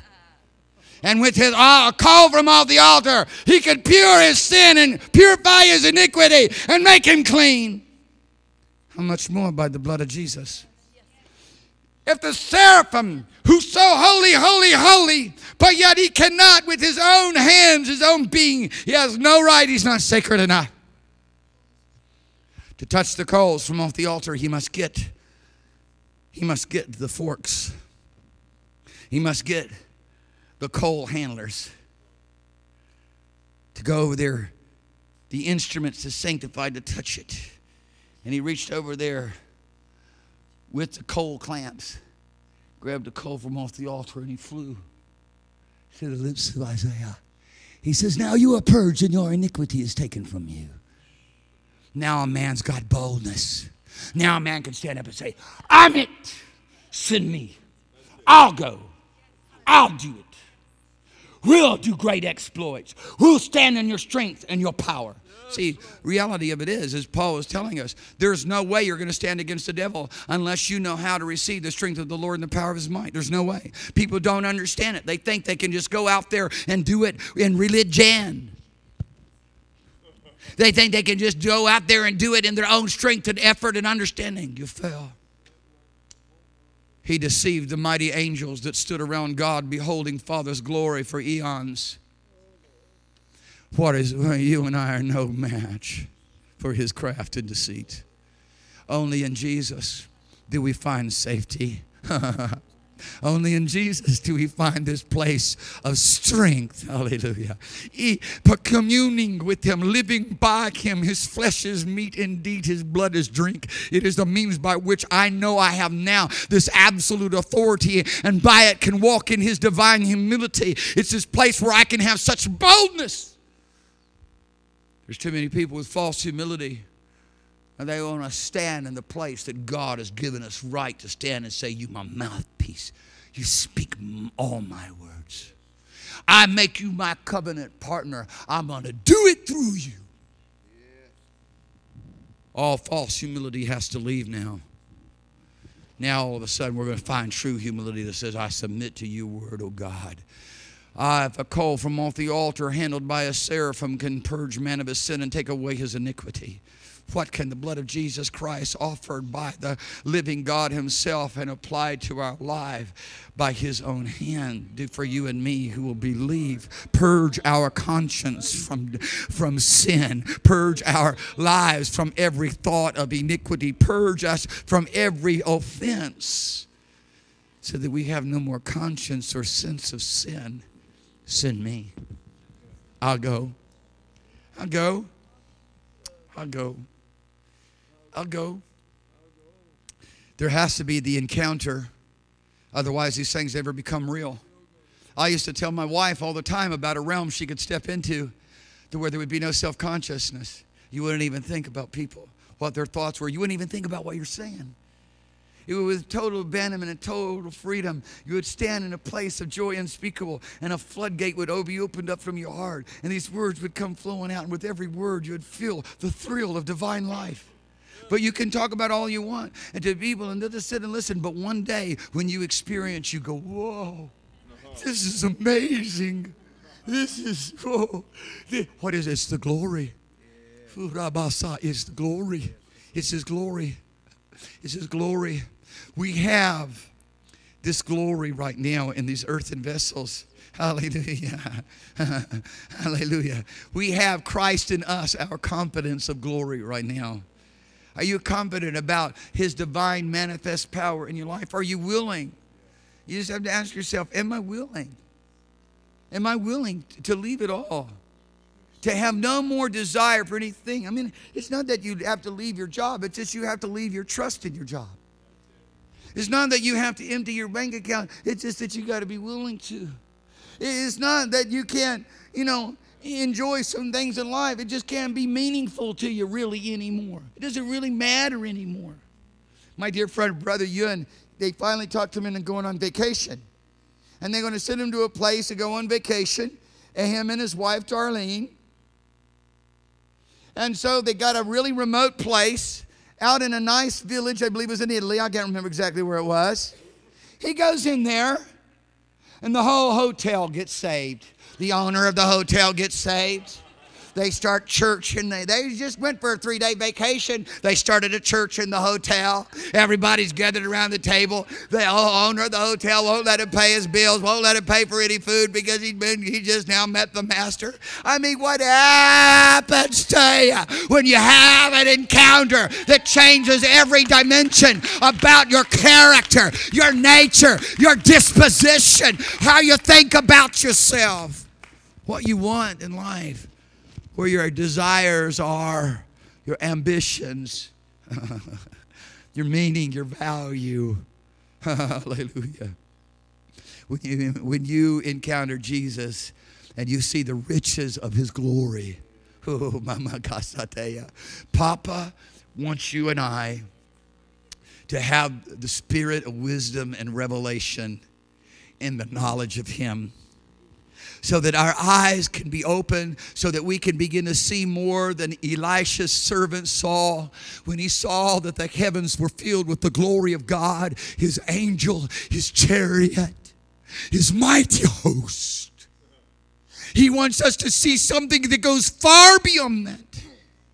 When our eyes are open to behold who we are in him and the inheritance that he has in us, what he brought to pass, what he created through the blood and body of Jesus. When he raised him from the dead and set him at his own right hand, to cause us to see the exceeding greatness of his power that has been given to us according to the working of his mighty power. What God created when he created you and me in Christ Jesus is beyond, supersedes, greater than anything he ever created before. Man in his human nature is deformed. Deformed, grossly, hideously deformed by sin. Father recreated us in his image, which is his glory. Jesus, being the express image of his person and upholding all things by his power, has given to you an opportunity and me an opportunity to be conformed into his image. People, I just want you to understand, you're going to have to come under the rod. God's going to call you out. I tell you, I love being around the prophets. I don't duck. I say, what you see?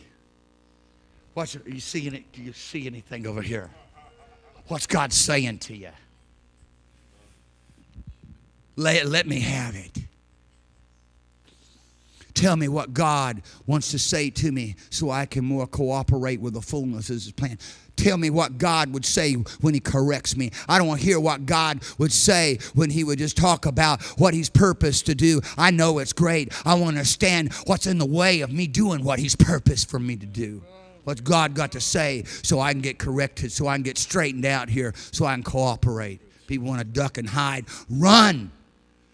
As soon as the glory comes, they want to run and hide from the naked.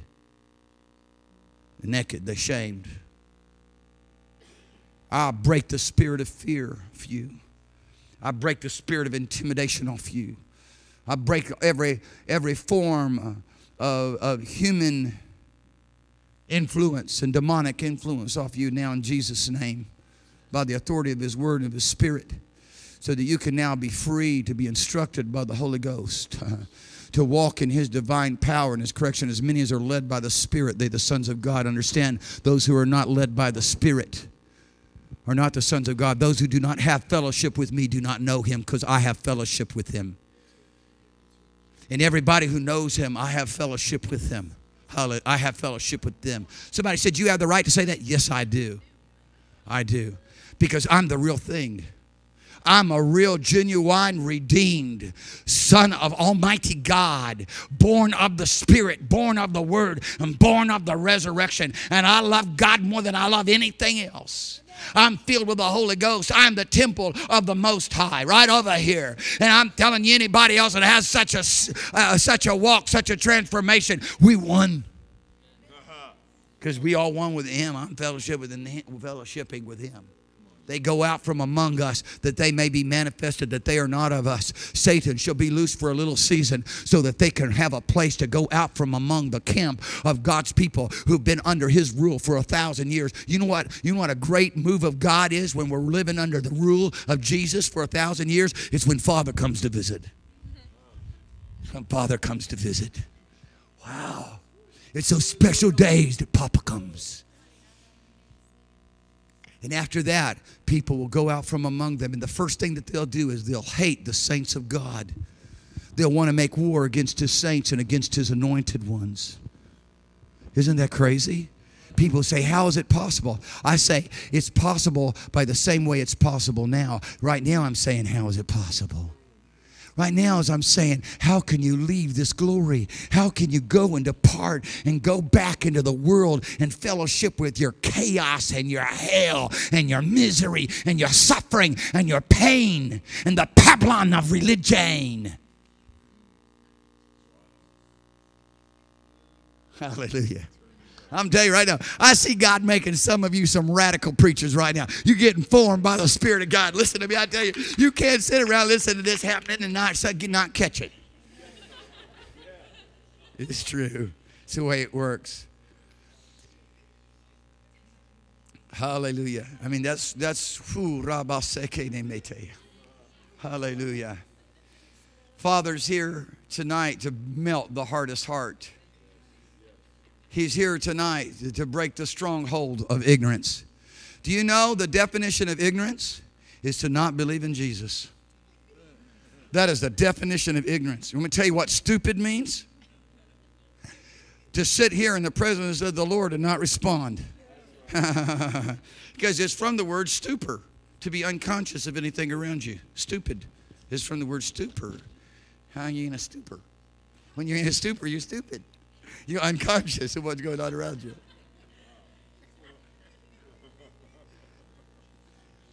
Tonight, and just standing there and show you, Jesus said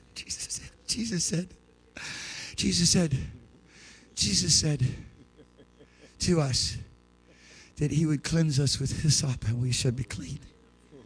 He should wash us and we should be whiter than snow. The hyssop is the means by which you dip into the blood and sprinkle it upon the people. I just ask you tonight, have you been sprinkled?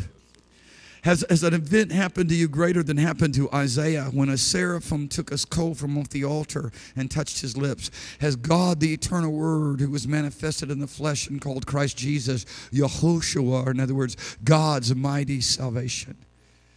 Yehoshua, when Moses looked at Hosea, he said, it's like he was saying, I'm going to declare you to be a type of Christian, a type of Christ. I'm going to call you by the name of the one whom I have seen afar off, who would be the Redeemer for all mankind. I'm going to call you by His name, Yehoshua. Yehoshua. I hear it's amazing. People say, well, we need to go back to the name of Jesus, and then they say Yeshua. Yeshua is Aramaic, it's not Hebrew. So if you're going to go back to the original name, you need to get your languages correct. You with me? It's nonsense anyways. Because they don't care. I don't care what language you say His name in. It works powerful. It's the same. It's the same. It's the same. It's the same.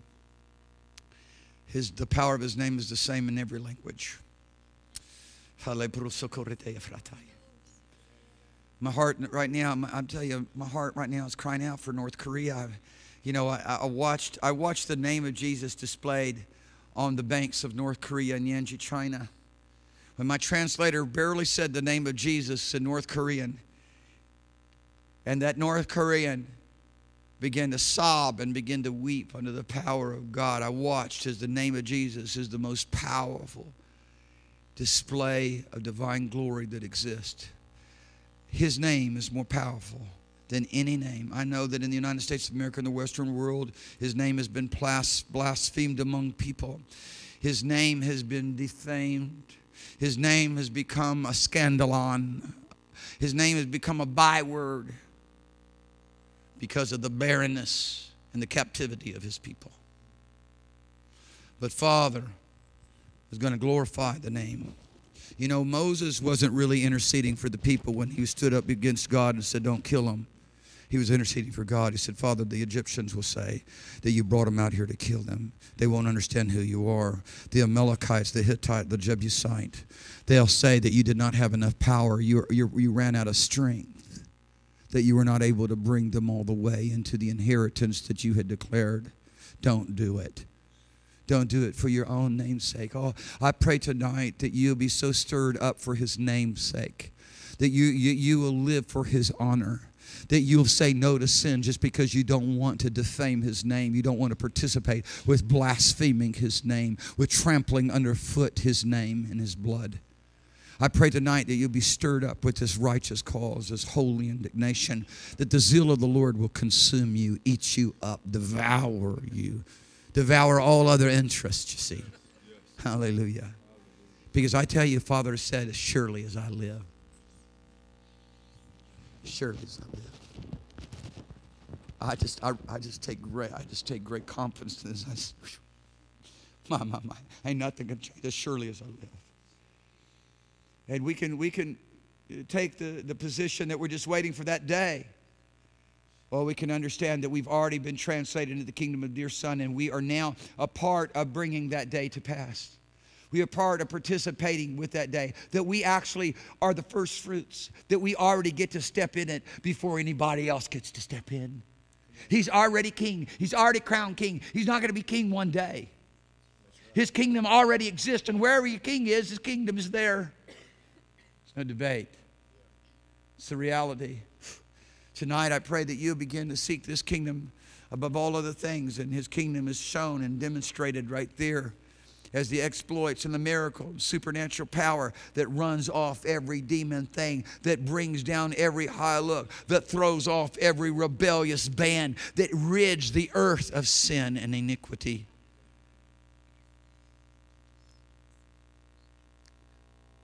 I want to finish really quickly here in Psalms 104. It just hit me, Psalms 104. Just open to Psalms 104. Can I have that Bible? Psalms 104.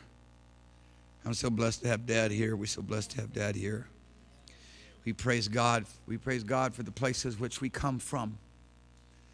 We praise God for the inheritance that we have. One of our ancestors was the first American martyr. Her blood was spilled in the United States of America. She's actually in the Book of Martyrs, Fox's Book of the Martyr.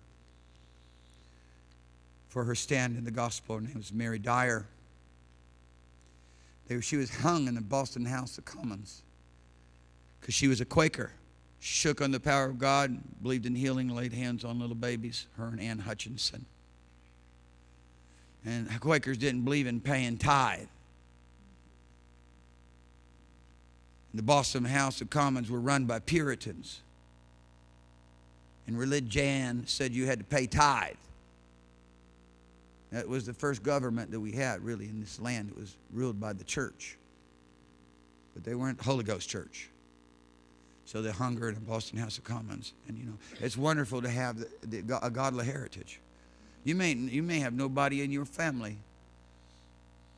You may have nobody in your family that's ever served the Lord, but you can be the beginning of that godly heritage. Because if it doesn't tell you right now, Father doesn't look back to the generations. He looks right to the heart right now. I can have the greatest heritage. I mean, my father didn't leave me money, but he left me an anointing. Amen. You know, we've been taught and raised up in good doctrine. Amen. I mean, I wasn't too very old, and I could pretty much tell you the whole thing of Dake's chart and other theologians because Dad lived in the Word as a word preacher, revivalist. I always had the privilege one day of standing up before more than 10,000 people. I was with Carlos Anacondia and Rodney Howard Brown. I'd taken Rodney down to Argentina, and introduced him to Carlos, and I just was, participating in introducing Rodney, and I said, I'm so blessed to be able to have spent time with Carlos. He taught us how to take cities. So blessed to be able to spend so much time with Rodney, because he showed us how to move people into the realms of the Holy Ghost. And I was so blessed to be able to live in the house of my father, who taught me how to move in revival, a revivalist. We praise God for that. I praise God for that. I'll tell you right now, it's the only church I'd go to. You might go to another church. It's the only church I'd go to. I think this is the greatest church on the planet. There's a lot of good churches. My friends like Richard Moore and others, they said, man, other revivalists I know, they tell me all the time, Mark, I'm telling you right now, if we weren't in the church over here and we itinerant out of here, we'd be in the abiding place. We'd be in church. It's the greatest church on the planet. And I agree with you. You can think whatever you want. You listen to lies of Satan, say whatever you think, whatever you want. Say we don't have enough people in here. I mean, goodness, if everybody would come on one night, we'd be crowded. It'd be packed to the back walls. It's true. Everybody comes when, if I get everybody to start being faithful, coming to the meeting. People say, why do I need to go to the meeting all the time? Because this is where we're going to be trained and formed. It's in the midst of the church that the gifts of the Spirit begin to operate, where we begin to be raised up and strengthened and empowered to be sent out. Amen. It's in the midst, there's a special anointing in His church that isn't in your living room, can't be in your living room. Forget about it. Hallelujah. We're going to have to be some apostles, prophets, and come on. He put apostles in the church first, secondarily prophets. After that, we got some teachers and some gifts of the Spirit and some working of miracles. Amen? Amen. Hallelujah. Let me just read this to you real quickly. Psalms 104. The Lord says here in verse 10, you send forth your Spirit and they are created. Hallelujah. His Holy Spirit. That's how you and I got created. Amen. Spirit of the Lord came upon us. Jesus said, you can't come into the kingdom of God, can't understand the kingdom of God, can't relate to the kingdom of God, can't know the kingdom of God, can't participate with the kingdom of God, can't be activated by anything that God has done until you're born of the Spirit. He sends forth the Spirit. He created us in righteousness and true holiness. After His own image, He created us. Hallelujah. That's glory. I'm telling you right now. You renew the face of the earth. Verse 31, the glory of the Lord shall endure forever. The Lord shall rejoice in His work. He looks on the earth and it trembles. He touches the hills and they smoke. I will sing unto the Lord as long as I live. I will sing praises to my God while I have my being. My meditations of Him shall be sweet. Hallelujah. I will be glad and rejoice in the Lord. Let the sinners be consumed. Everybody says they sinners. I say let the sinners be consumed. Hallelujah. I say let the sinners be consumed out of the earth, and let the wicked be no more. Father says, truly as I live, all that's going to be in my land is an obedient and a willing people to cooperate with me, who knows I am more powerful and stronger than any Anak, sons of Anak. How big is your God? How strong is He? How mighty is the Lord of hosts that you believe in? I told some people not too long ago, I said, I am certain that I serve a different God than you do. A bunch of Christians. I'm certain that you have a different God than I do, that I know a different God than you know.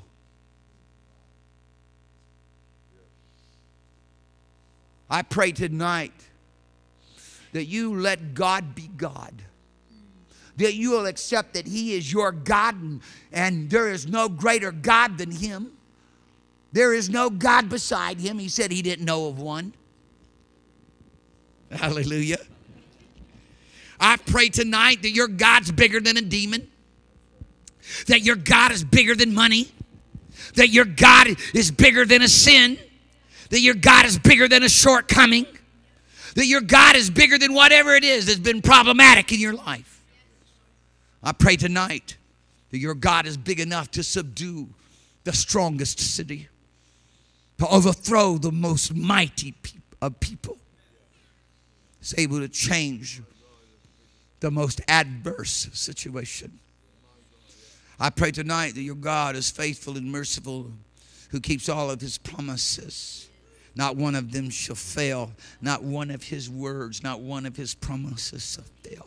I pray tonight that you take his word as it is indeed a shield of faith, his promise, his presence. And you stand there against whatever it is that you're facing right now, whatever opposition is up against you, and you hold up his promise. You hold up that which he declared concerning you and said that he's going to do through you, that which he's purposed for you to be. And you quench with it every violent thought, every fiery dart, every attack, every assailing thing. People have thought that the shield of faith was only to deal with the lust of the flesh, lust of the eye, and pride of life. I tell you, you need to graduate. There's bigger things to be concerned about. There's bigger things to do than decide you're not going to sin no more. It's now time to start thinking about living like God told you to live, like Jesus lived in all his greatness and splendor, taking on the host of hell and casting them out. Come on now. Somebody said, must you get so strong and spit all over the place? Well, you just feel for a few minutes this fire that I feel, and I'll just see how you act. Amen. I'll see how much you spit, how much you growl. Hallelujah. I pray in Jesus' name every one of you will be filled with a fiery word from heaven, that you will allow the Spirit of the Lord to begin to issue. When his glory comes upon you, the Spirit of the Lord will begin to issue forth from you, and you'll prophesy. He said, my spirit, hallelujah, shall come upon all flesh, upon all flesh, upon your servants, upon your men servants and your maid servants, upon your sons and upon your daughters. There'll be no difference. I'll take the vilest group of people, the Scythians, and I'll make them no different than the holy people of Israel. There'll be no difference. I'll take free men and bondmen, rich men and poor men. There'll be no separation. I'll give every man the privilege, male and female. There'll be no distinction. I'm giving everybody, says the Lord, the same opportunity, the same privilege, the same call to be my heir, the same call to be co-inheritor. It's not something later, it's something now. It's also something later, but it's also something now. To stand in his beauty, to stand in his splendor, to learn by the Holy Ghost exactly how we're supposed to behave ourselves, how we're supposed to conduct ourselves, how we're supposed to speak, what manner of life we're supposed to live, what we're supposed to believe, what we're supposed to be willing to do. He'll teach you how to walk on the water. He'll teach you how to raise the dead to life again. Watch what happens. I'm telling you, I had a dream so real from heaven about 20 years ago. It's going to come to pass. I went to downtown San Diego to the morgue. And I walked into the morgue past these people trying to keep me back. And then somebody recognized me and said, no, let him in. And I pulled out all of those shelves in the morgue in downtown San Diego saying, get up, get up, get up, get up, get up, get up, get up, get up, get up, get up, get up. I was pulling the shelf, dead bodies. Get up, get up, get up, get up, get up, get up, get up, get up. It cleaned out the place. It cleaned out the place. It wouldn't matter if somebody didn't have their head that was laying over somewhere else. They go pick it up and put it on. Whatever. I'm telling you, I believe it. I believe it. Father stirred me up with a plan for a missions plan to take the nation of Saudi Arabia during Ramadan. When I tell people this, they look at me like they looked at Caleb. They look at me like they looked at Joshua, or they looked at me possibly like they looked at the man of Gadara, the Gadarene, the insane guy. The Lord gave me a plan for Ramadan. I'm going to do it. I'm going to get translated in and appear on the platform during Ramadan, take the mic.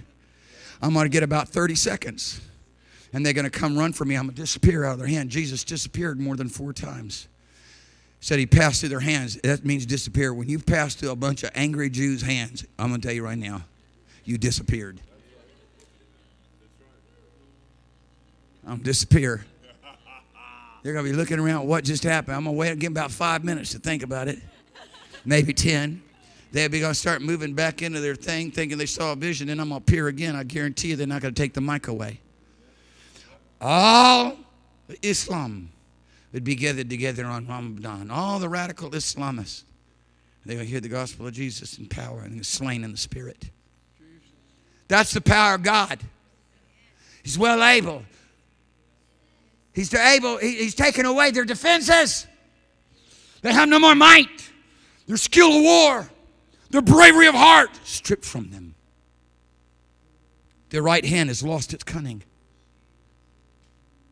Their boldness has been taken. Fear possesses them. They're like little children. Huh? God's just looking for some people who believe Him. To be able to believe Him, you have to be in His presence knowing that there is no more sin.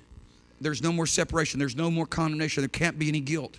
If there's any condemnation, if there's any guilt, if there's any sense of sin, if there's any sense of failure, if there's anything when you say, I'm unclean and I'm in the midst of an unclean people, you can't go for Him. You can't do this. If your heart condemn you, God is greater. But if your heart does not condemn you, oh my, whatever you say is going to happen. This is the fruit. You were called, I was called. Listen, we were called and ordained by God to bring forth a special kind of fruit that only happens because we're willing to abide in a relationship of oneness. He ordained us to bring forth a special kind of fruit that whatever we ask the Father, that's John 15:16, that whatever we ask the Father, the Lord will do it. Hallelujah. Sikana mesete repate. Right now, in Jesus' name. Just, if there's any of you who've held back, you've held back your life. If there's any of you that's reserved yourself for yourself tonight, I'm inviting you with total abandonment to turn your life over to Jesus and come follow Him. He wants to take you someplace. Father wants to take you out of the mud pits of whatever city you're living in. The mud pits of Goshen, so to speak. And He wants to lead you into a place of greatness in Him. What will you do? What will you do tonight with your life? What will you give in exchange for your soul? Comfort, ease, self-security, false security. If the things happen that many people have prophesied will happen, by late 2015, next year, America will look radically different. Your grocery store won't have groceries in it. Then what are you going to do? Your money ain't going to work, and then what are you going to do? Then you want to try to trust God and move in faith? No, that ain't the time to move in faith. Time to move in faith is right now. Time to be built up in faith is right now. Amen? Time to grow in faith is right now. It's better. It's easier to have faith not to get sick than to have faith to get sick, and to get healed when you're sick, because it's hard to move over top of all that pain, torment. It is. What we give in exchange for your soul, because I'm telling you right now, it's going to pass away. It's going to be taken away, because God said, I'm going to consume the sinners out of the earth. The wicked will be destroyed. Remember no more. The earth is going to be filled with His glory. The earth, He's going to create a new heaven and a new earth wherein dwells only righteousness. All that want to do all this partying, all this nonsense, believe that they came from monkeys and whatever else, they all going to be gone. All the people who live rebelliously and defiantly, they're going to be gone. They'll be gone. Gone. You don't have to be afraid. You don't have to be fearful. Nobody has to feel left out. Just get touched by the blood. One touch of His blood. One touch of His blood, and you'll be the boldest human being on the planet. One touch of His presence, and you'll be so confident concerning who you are in Him. All the fear, all the torment, all the unworthiness will be gone. I want everybody to stand with me. I don't really feel that we've done. I feel that people are going to flow in the gifts of the Spirit and move in the things of the Holy Ghost here tonight. But I want to give an opportunity for anyone who has never been born of the Spirit to get born of the Spirit. Somebody said, I'm a Catholic. So what? So what? You think being a Catholic makes you born again? That being a Catholic gives you this confidence towards God? Does not. I'm a Baptist. I know Baptists who God actually let go to hell and see that they were on their way to hell, come back and say, man, I was on my way to hell. They were down in hell saying, wait a minute, I go to church, I'm a member of the church. And the devil just told them, yeah, but you weren't born again, so you're mine. You were never recreated anew. You still belong to me, under my power. I just want to give everybody, I want everybody in here to know, listen, you know, you can have such a boldness with God, you can be like Job. Said, nobody can take my uprightness from me. Hallelujah. I know my Redeemer lives. Hey, nobody can convince me that I'm not the son of the living God, an heir with God and a joint heir with Christ Jesus, filled with the Spirit, washed in the blood. Amen. Living for him. I've got a witness. The Holy Spirit bears witness with my spirit. We in agreement. Me and the Holy Ghost, we in agreement. Thank you, Jesus. Father's calling you. He's calling you. He's calling you to come.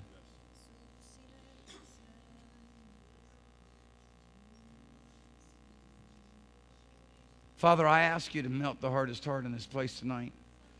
Father, I ask you to break the power of every mind-blinding spirit right now in Jesus' name. Father, I pray that tonight the chains of doubt and unbelief and sin and iniquity will be broken off of those who do not know you that are in this place or that are watching by the web or that are watching right now on the YouTube. Father, we pray that every person that hears the sound of my voice as you're calling them to come will not delay. They will not seal their fate in hell forever. They will not seal their place among the damned to live eternally in a prison with no reprieve. But that everyone would just simply respond to the goodness of your love and to do your call and say yes to you.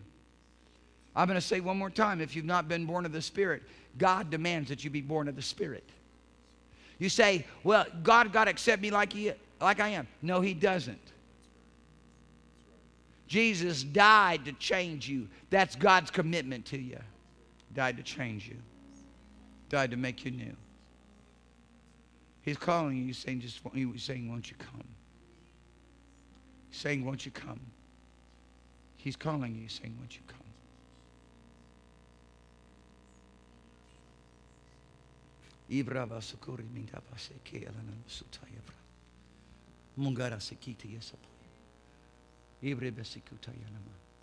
Father's made it so easy. The Lord has made it so easy. He said, you call upon the name of the Lord and you'll be saved. He said, he just made it so easy that all you got to do is take a hold of the name of Jesus. Now listen, people need to understand something. We're calling you to repentance, not just to salvation. People need to understand something. Jesus came to save sinners. Christ died to save sinners. People who don't want to sin anymore, in other words. People who want to be delivered from that mess and that misery. Tonight, Jesus is calling you. Would you like to be liberated? Does the land of righteousness and holiness sound good to you? Does the land of joy and peace sound good to you?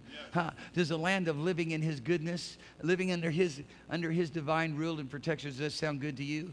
Then he's calling you. Come. Why don't you come? Why don't you call right wherever you are? And if you call upon the name of the Lord Jesus in your living room or wherever you're watching right now, it doesn't matter. In the library, at the school, it doesn't matter. You call upon him, the very next thing that's going to happen to you is the power of God's going to be made manifest and become real to you, and you need to come get in church. If you're in San Diego, get here. It's the best church in the city. If you're not here, you know, if you're within 100 miles, I would drive.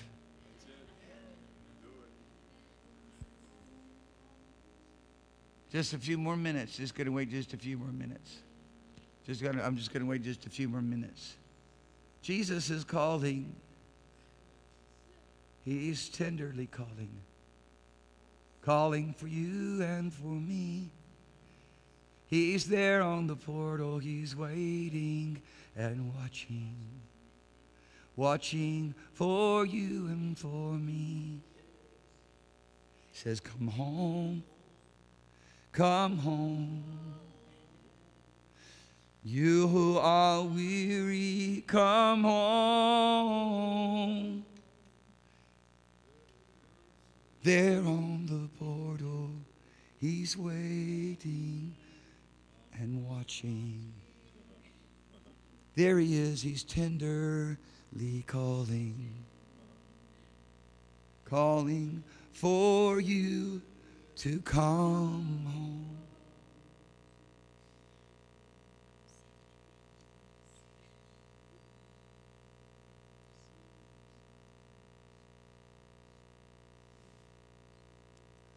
Father, I thank you now in Jesus' name that every sickness and every disease and every torment of the mind, those who lived and wrestled with failure, Father God, I pray in Jesus' name that that evil thing will not be able to work against them anymore.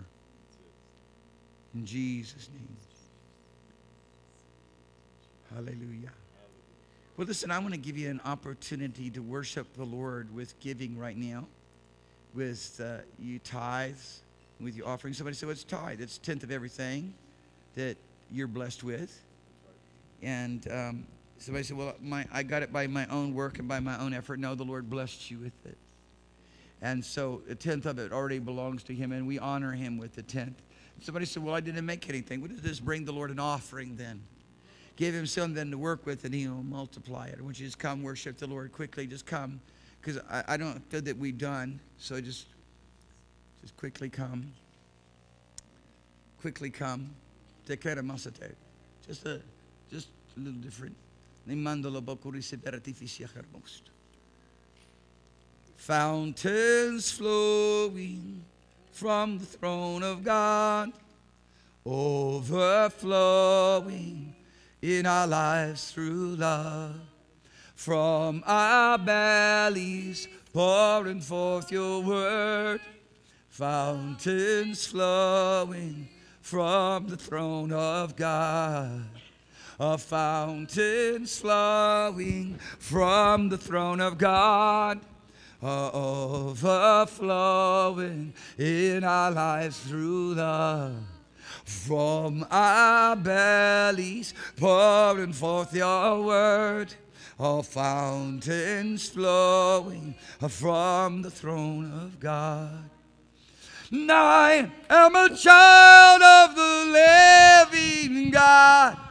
My abiding place is his rest.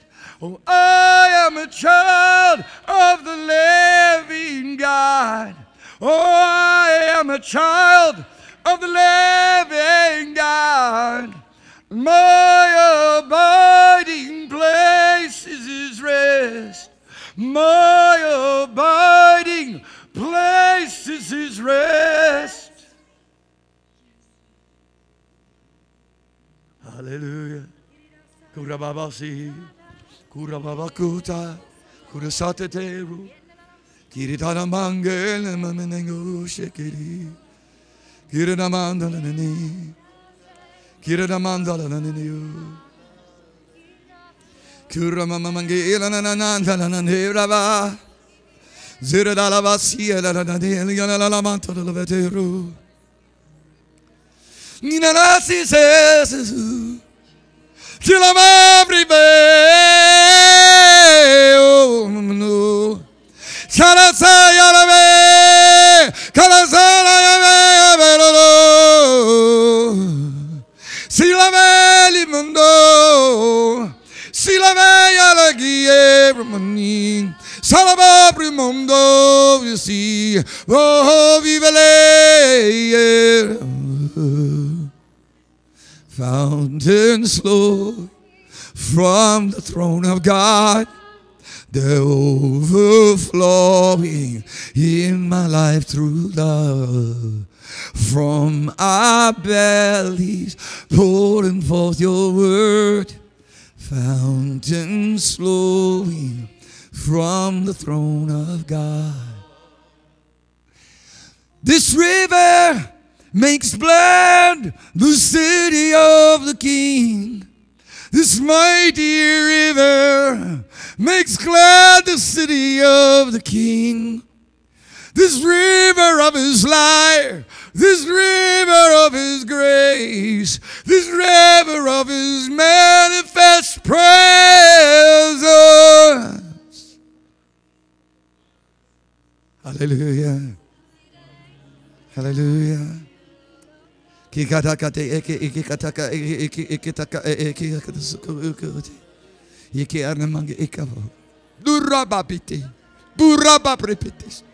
Purapa pikiti, purapa pikisitushi, purapa puribe, purapa sititro, piarapa kurumu manzuya, manzuya me aneneshiki anamokuse.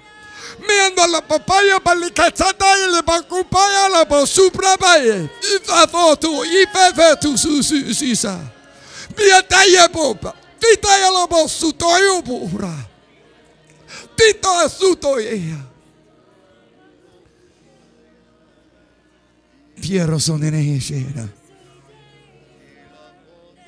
Il rebaba si breve vici cascia. Il rebaba manasa se vede che teste. Il breve va fare babatese. Father's released his presence, his power, his authority, his glory without limitation for anybody who receive right now in the name of Jesus Christ. Father, we ask you for that divine encounter. We ask you, Father God, to stand in that place with you, God, where we see these things, oh God, that natural eye cannot see, oh God, where we step beyond the realms of our limitation, of our own earthly understanding. Oh God, we pray, Lord, that we might see and understand and know you, Lord Jesus, in a way that goes beyond that which we've understood to this moment.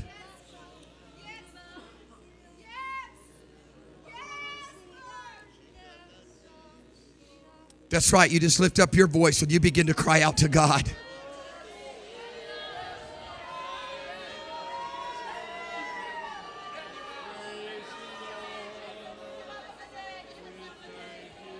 You know, listen, when I say that, you know, I'm really calling out for them, really calling out for those who a divine unction is stirring on the inside. There's a divine unction that begin to stir on the inside. It just takes you over. I'm just looking, you know, look at Elizabeth right now just flowing in that realm. I just heard Nikki. I heard a couple of others. It's not a human realm.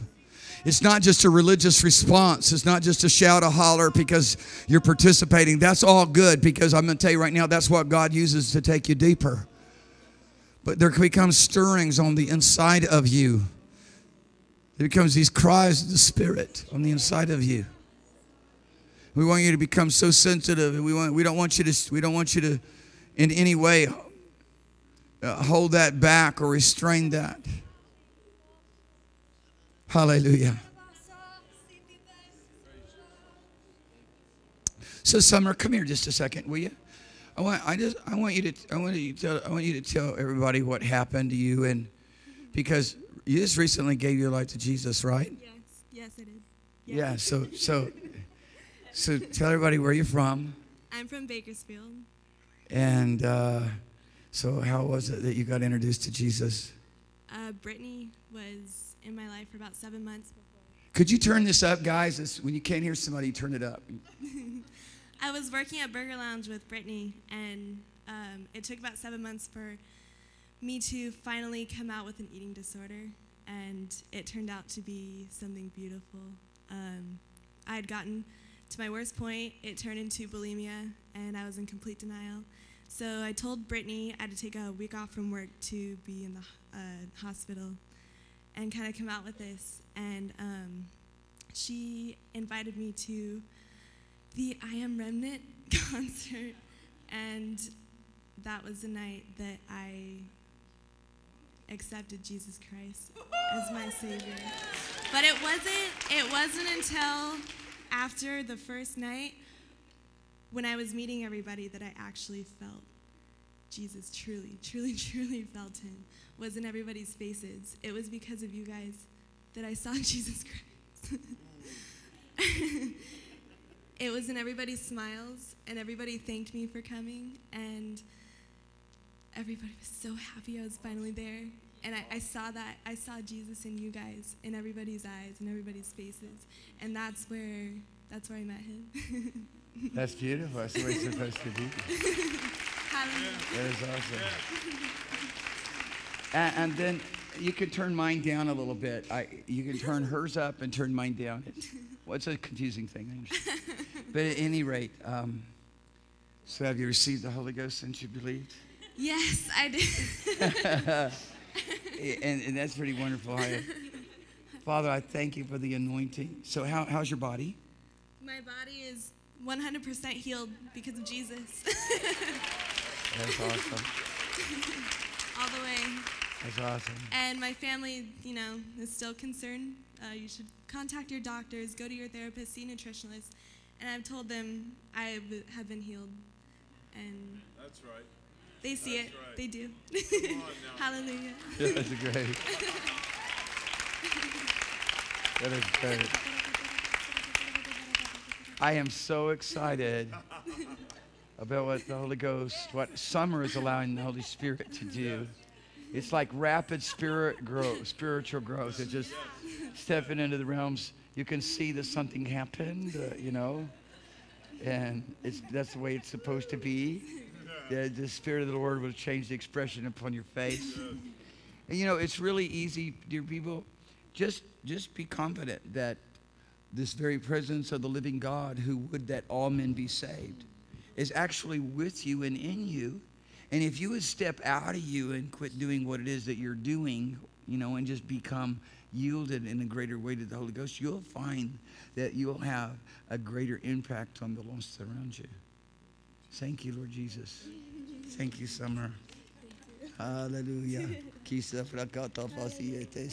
Hallelujah. Dad, Papa, you just sit down for a minute, because Dad, I don't want you to get up. I want you just to sit right there. You can sit there. Everybody, you can sit down. I just want to hear from Dad for a few minutes, because I want Dad to just share with you, why he believes he's called to preach, and what happened. When he got called to preach? Because I think that it's important for everybody to understand the call of God upon their life. Dad, when did you know you were called to preach? I was testifying in a church in California.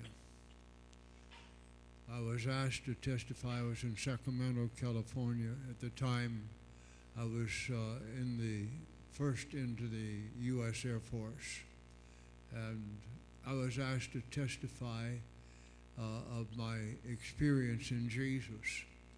And while I was testifying, the Spirit of the Lord came upon me, an anointing that I'd never experienced before. And I found myself expressing the love of Jesus and the power of God to transform lives. And while I was speaking, several people in the congregation received the baptism of the Holy Ghost right while I was preaching. And that's what I expect from that day to this, that while the word goes forth, people are saved, healed, delivered, and filled with the Holy Ghost under the power of the Word of God. The Word of God is the power that changes people. And if you speak in the power of the Word of God and you receive it, when you open your ears up and receive, right there in your seat, the next thing you know, you're filled, you're changed, you're healed, you're delivered, all by the power of God through the Word.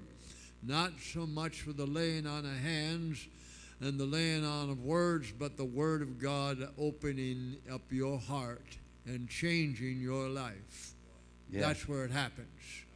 When Jesus comes in, when you find out who Jesus is. I spend a lot of time on the streets in the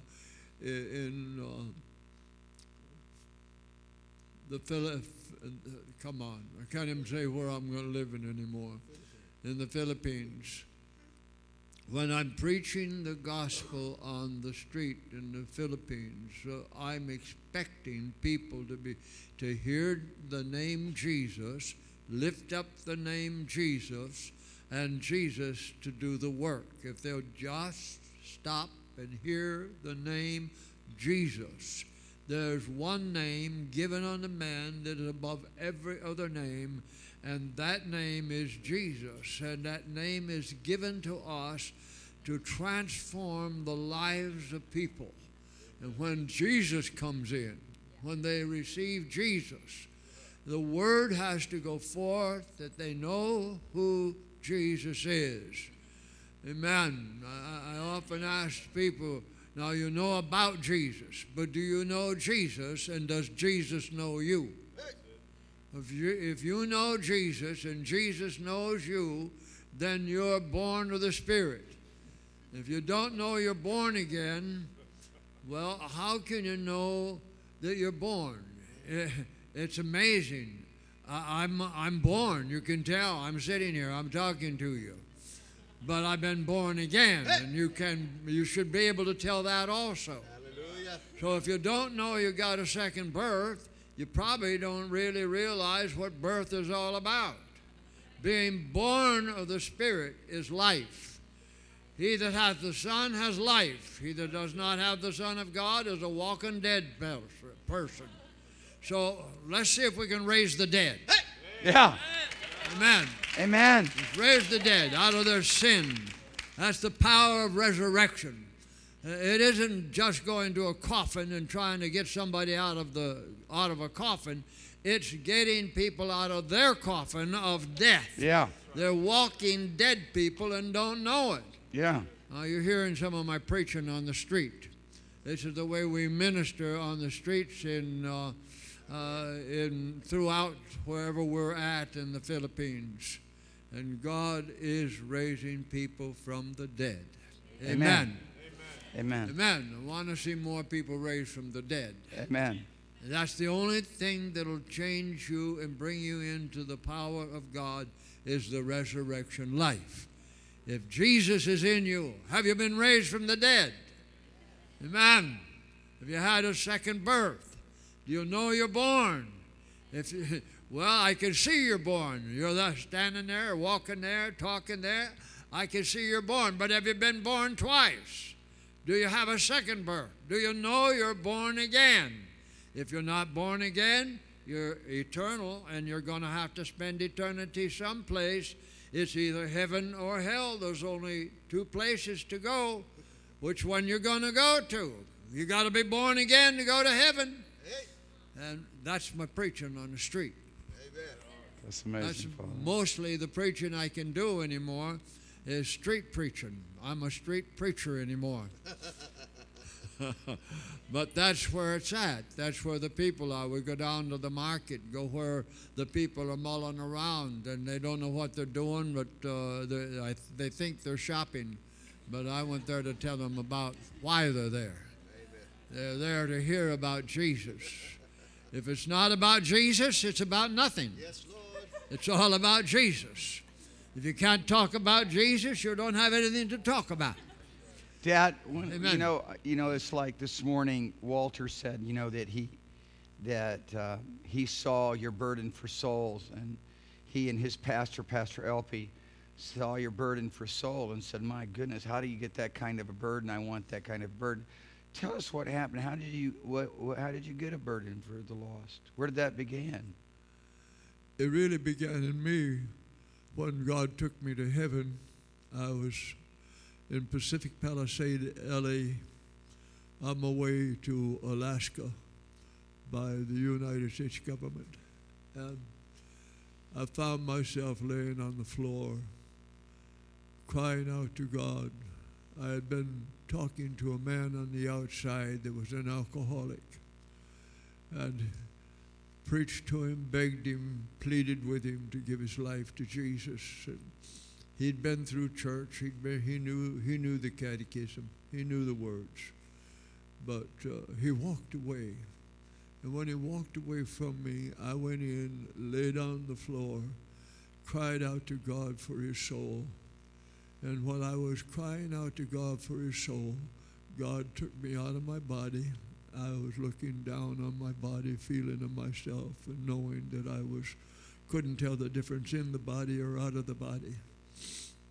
And God took me to heaven. He took me to the great white throne judgment. Mhm. It was there at the great white throne judgment. And then I seen the line coming out of the people that weren't ready to meet God. And the mallet would come down and they would drop away. And I watched for a long time, one after another, being condemned to eternity without God. And watching that, I said, where are they going? And the Lord took me. And I fell with one of them, and the scream and the cry of, of despair cannot be. I couldn't even try to imitate what I heard. Those cries still is in my ears of that lost, eternally lost soul, shut out forever. I fell with them to the very door of hell itself until the scream of that lost soul was drowned out with the screams of others. And as I listened to that scream and it was coming up out of hell, I got that close to the pit. I woke up in my body. I realized I was laying on the floor. And from that day to this, souls on the way to hell, lost forever. What a horrible, horrible situation that is, lost. There's two sides to it. The side of those that's never heard the gospel. Yeah. And wake up in hell. How did I get here? What did I do to deserve this? Right. You never heard about Jesus. Never heard the name. Oh, God. Go ye into all the world and preach the gospel to every creature. My Lord, they have to hear. They have to hear the name of Jesus. Found myself in a country just a few months ago where they've never heard the name of Jesus. They were Buddhists. They don't know who Jesus is, the whole nation. I want to go back. And if I was 20 years younger, I would live there. I'd go there and tell them about Jesus. We know. They've got to know who Jesus is. How can they find their way to heaven when no one has told them about Jesus? And they wake up in eternity without Jesus. Dad, let me ask you this. I mean, do you believe that the Lord would still give people that same kind of vision, that same kind of call today? You think that people can still have visions and dreams and revelation? And what do you and I know the answer to that. What do you think it is that prevents people from touching heaven? Like it seemed like your generation, in the early time of your generation, it seemed like so many people touched heaven. And now it's a little bit, seems like it's a bit more difficult for people to make the transition from the earthly to the heavenly. What do you think's going on? Fear of not being able to be successful, fear of not having enough money, fear of being out there without support. They don't know who Jesus is. I'm just talking about the encounter itself, just the encounter. What do you think? What do you think prevents many people from having the encounter to really have that burden?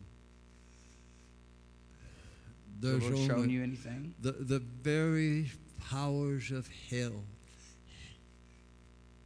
despises losing hold of one soul.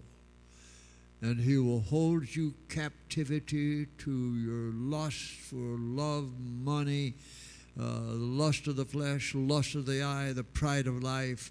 Those are the strongholds. If you go to the Word and you look at the strongholds, the whole people bound, it's simply the lust of the flesh, the lust of the eye, and the pride of life. And the pride of life is probably one of the most hardest of the three to break.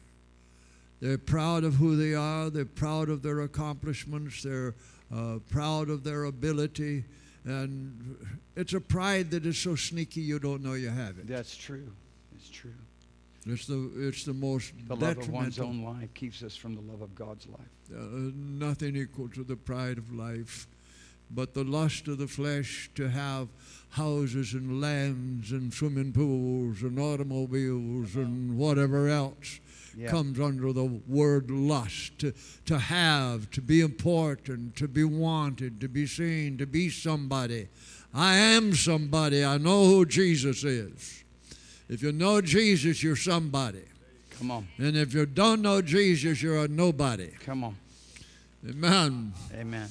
Just to know the power of God and know that God will provide.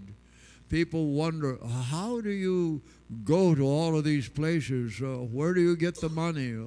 I was in Texas. I had left here and gone to Texas, and I spoke to someone in the Philippines. I didn't know where it was at. And the Lord spoke to me and said, go to the Philippines. I didn't have any money. I didn't have any way to go. I didn't go around itinerary and calling and please help me. I want to go to the Philippines. I just got on an airplane and went. You go by faith. You believe God. God opens the door. The ticket's paid for, and away you go. And you get there. You don't know where you are, but you find out there's something to do. There's people there that need Jesus. And that's what it's all about. Get them into Jesus. Don't worry about the money. Don't worry about the ticket. Just get on the plane and go.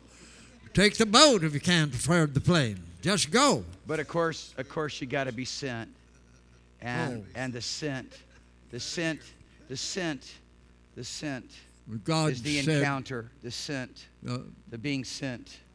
Is the encounter, and that was it. I mean, that's really what I wanted you to talk about. Was just really the encounter. The encounter was amazing. I wasn't even thinking about the Philippines. I never even gave them a thought. Well, I'm talking about the initial encounter. And your initial encounter is really what I'm talking about. The about. initial encounter is the encounter with Jesus. That's right. And that was the day that I gave because my life. All the Philippines is another event in a long history of going since the encounter. So it didn't start there. It started long ago. And this is, I mean, I'm really wanting you to hear this tonight, because I know that I'm not information driven. For me, I mean, it's really about bringing everybody to a desperation for an encounter. And I believe what Dad's beginning to express to us is that he found himself in a desperation for an encounter because he went to minister to a person. The person's soul became so endeared to him. He cried out, God, what does it take? What am I going to do? And out of that cry and the desperation of our heart, to really want to do what God has for us to do, to really touch the heart of the Father, brings an encounter. And this is something that we want to see happen for everybody in this place. I had a triple encounter. My first encounter was the surrender of my life. I had been in a club playing a gambling machine in Mississippi, and I had skipped church that night on purpose because I was under conviction. And that night, God cornered me, and two Baptist boys led me to Jesus. And I had to surrender. There was nothing left to do but surrender. And that meant complete surrender. I became a child of the King that night. And from that time on, then there was another encounter, and it was called the baptism of the Holy Ghost. That was some months later. No. I was in the Baptist You've church. had both of them. Excited about Jesus. And the military moved me to Illinois, and there in Illinois, a boy from Florida, he was a little bit odd to me, but he hauled me off to a church. He said, you're going to know that you've been to church. He said, the walls will be shaking, the floors will be rattling, and the folks will be hollering, and the dancing will be going on. And I thought, what kind of craziness is this? So I went there to see about craziness, and I got crazy. Hallelujah. Hallelujah. I had an encounter with Jesus called the baptism of the Holy Ghost. Amen. and I could tell for some time the wonderful experiences. And that particular night, it was the most glorious night of my life. It was triple salvation. I knew what it was to be saved, and I was excited about my salvation. I got genuinely born again. Yeah, you did. But this time, I got baptized in the Holy Ghost, and so intoxicated with the presence of God. Amen. It took me 24 hours to come out of the shaking. Hallelujah. Yeah. And I've never been the same since. Yeah. Hallelujah. But after that, I've had encounters where that the Lord would... Geneva wants you to tell him about the drive home. He wants you to tell him about how the drive home was from church that night.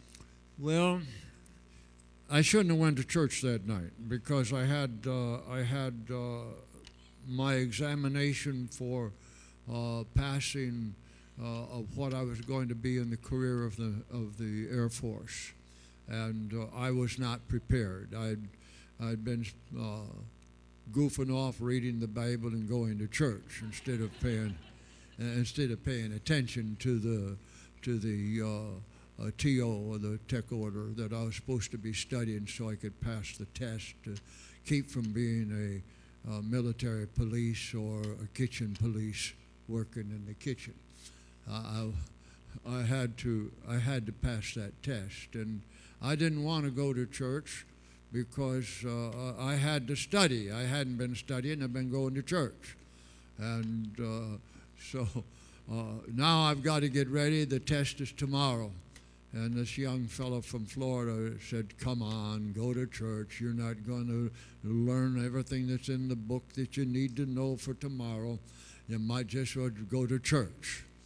So I did, and that's the night I received the baptism of the Holy Ghost. I had an old car, had 3/4 of turn in the steering wheel before it catch up, but we drove the thing to the nearest place where we were going, and it was one of those fired up churches, and I didn't want to be in any other church after I got in one that was on fire. Praise the Lord. You go to a church that's on fire, then you got to go back to the fire. That's right. Come on. I became fire addicted. I wanted what God had, and so the fire of God was my attraction, and I skipped studying and went to church that night. And that's the night I received the baptism of the Holy Ghost. And I was so overwhelmed with the Holy Spirit. When I drove home that night, I didn't drive.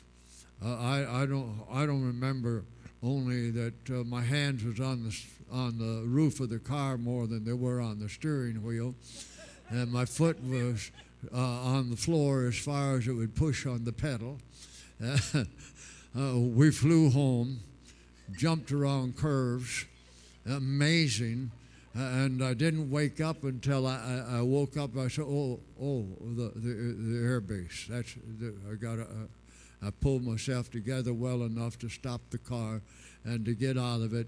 I went past the guard. I had to salute him and sound off my name, rank, and serial number. I didn't know how I was going to do that because I was lost in the spirit. But I got there, and I got able to make my salute and say my name, rank, and serial number and keep walking. And I went right back into speaking in tongues and worshiping. And he hollered at me, "What did you say, soldier?" And I knew I couldn't answer him, and he wouldn't want to know what I said. So I just kept walking. I didn't pay attention to him. I woke up the next morning the same way, ready to do my test, marching, and I felt like every time I picked up my foot, I was going to fly, marching to school. And I had 4 hours of written examination and 4 hours of practical examination of working the electrical systems that I had been supposed to know how to do. And hallelujah. Holy Ghost got a AAA that day. Thank you, Lord. I said the Holy Ghost got the A. I didn't know what I was doing. I just mark the questions. I'd look at them. There was multiple choice, and I just mark them. I went down and marked them all, and I marked 100%. Holy Spirit don't miss anything. I hadn't studied. I didn't know what was on that test. I just knew A, B, and C, and I just marked an A or a B or a C, and went down through, marked them all. I'm not storing. The Holy Ghost knows. And you walk in the Holy Ghost. Geneva and I, we've heard the story hundreds of times. It's always the same, believe me. There's a whole lot more details. Dad, the third time, because I want Walter, I know that Walter's got some things on his heart to share, and I just wanted him to, and I know a few other people, you know. Which one you're referring to? You said you had a third one. Oh, my third encounter. Thank you, Lord. Thank you, Lord. Well, that was my trip to heaven. Yeah. That was my trip to heaven, and I got to look at the great white throne judgment.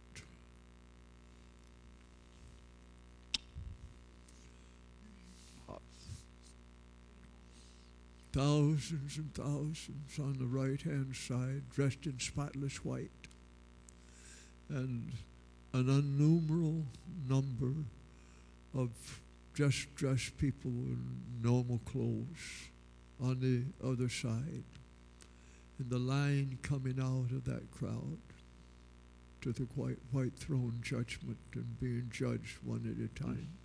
Oh, God. Oh, God. And I asked God, the guide that was with me, that took me there, said, where are they going? And he said, come and see. And I was taken from the judgment seat of the great white throne judgment to the pit of hell. And that's where I got my vision for lost souls.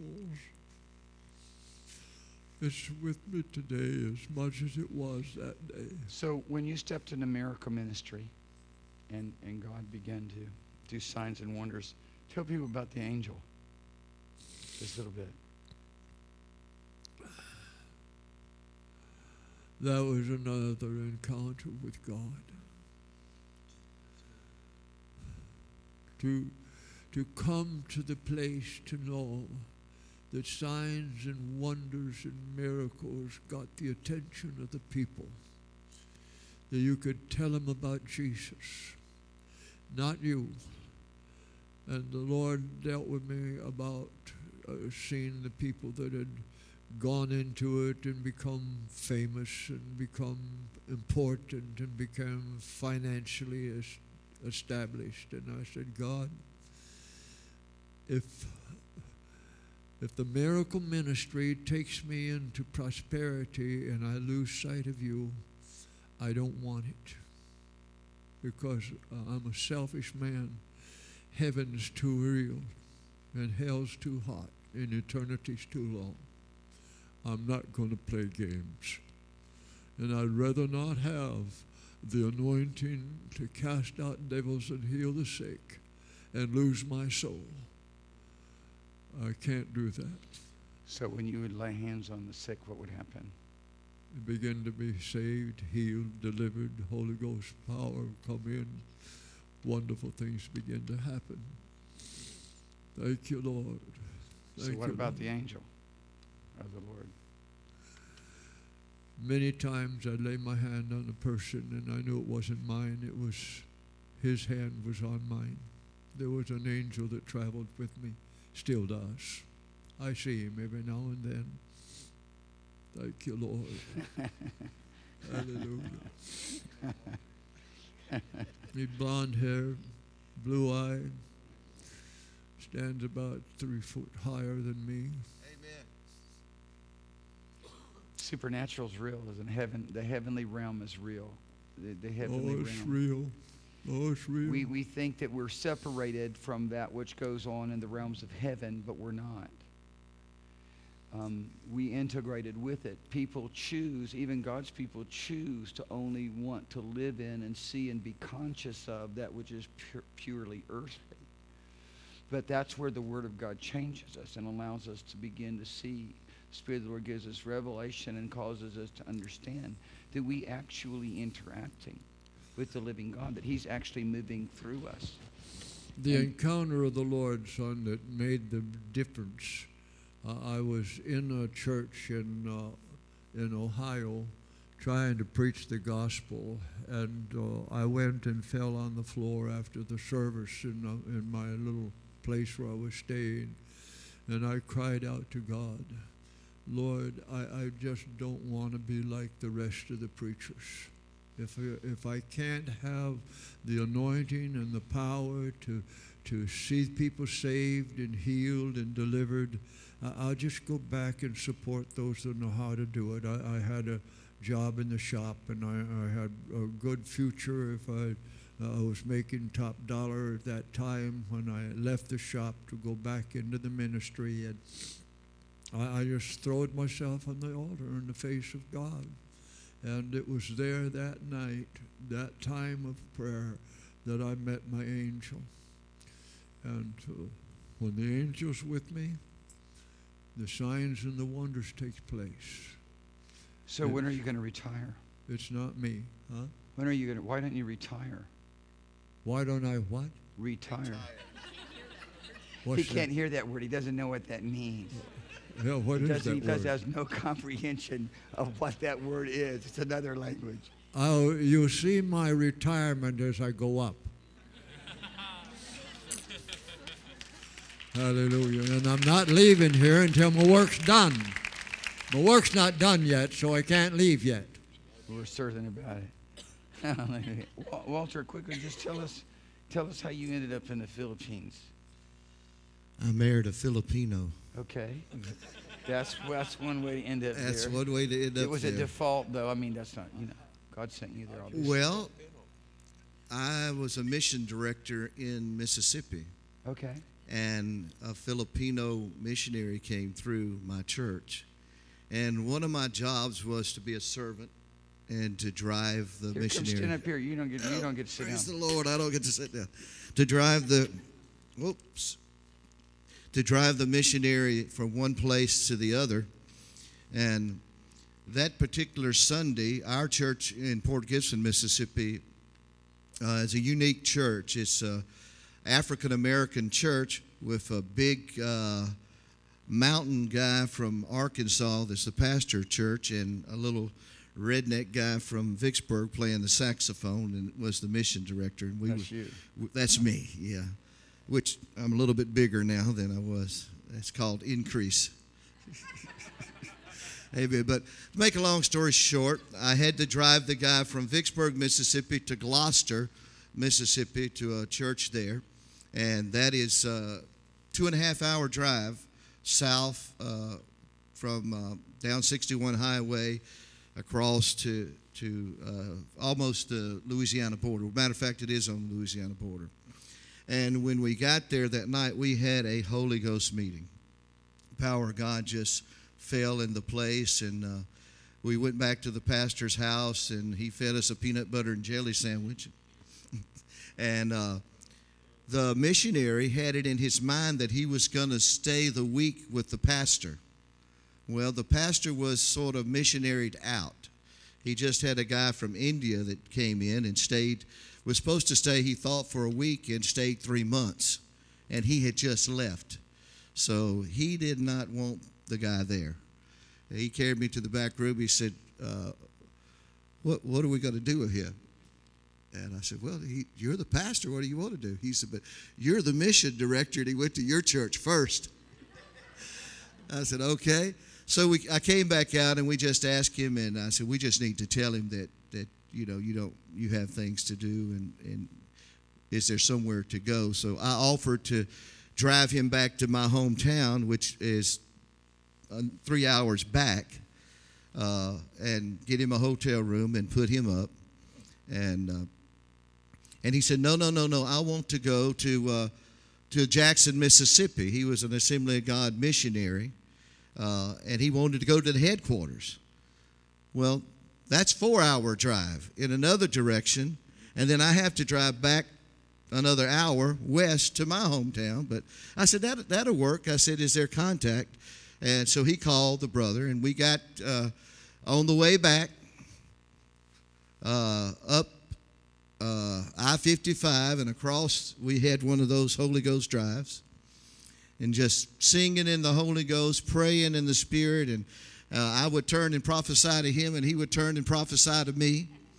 And he asked me, he said, are you married? I said, I kind of laughed. I said, well, I said, the bells would have to ring, the trumpets would have to blow, the sun would have to stand still, and I'd have to hear from the Lord. And then he said, I know someone. I said, well, I guess the bells are ringing and the trumpets are blowing. He said, would you give me your email and your phone number? I'm headed to New York, and can I give her the number? So he walks into, she's from the Philippines, of course, but she's serving as a praise and worship leader there in New York. And can I tell the story about my wife? Sure. My wife, we have a picture of her. She's about this tall, and she has a ukulele. I call her a little church mouse. She was always in church. Assembly of God pastor came through a little village. They call it a barangay. And they preached the gospel for a week. Signs and wonders, miracles, angels' visitation, people running out to the little huts and dragging people that were on the deathbed, and they supernaturally get healed on the way to the church. All these things took place, and her mom and dad got filled with the Holy Ghost in that meeting and rolled in the floor like the old-time Pentecostals. You know, they're Sure. really true holy rollers. Amen. And my wife was raised in that environment and in that heritage. Her mom and dad were just simple rice farmers, but made a good living and provided for her.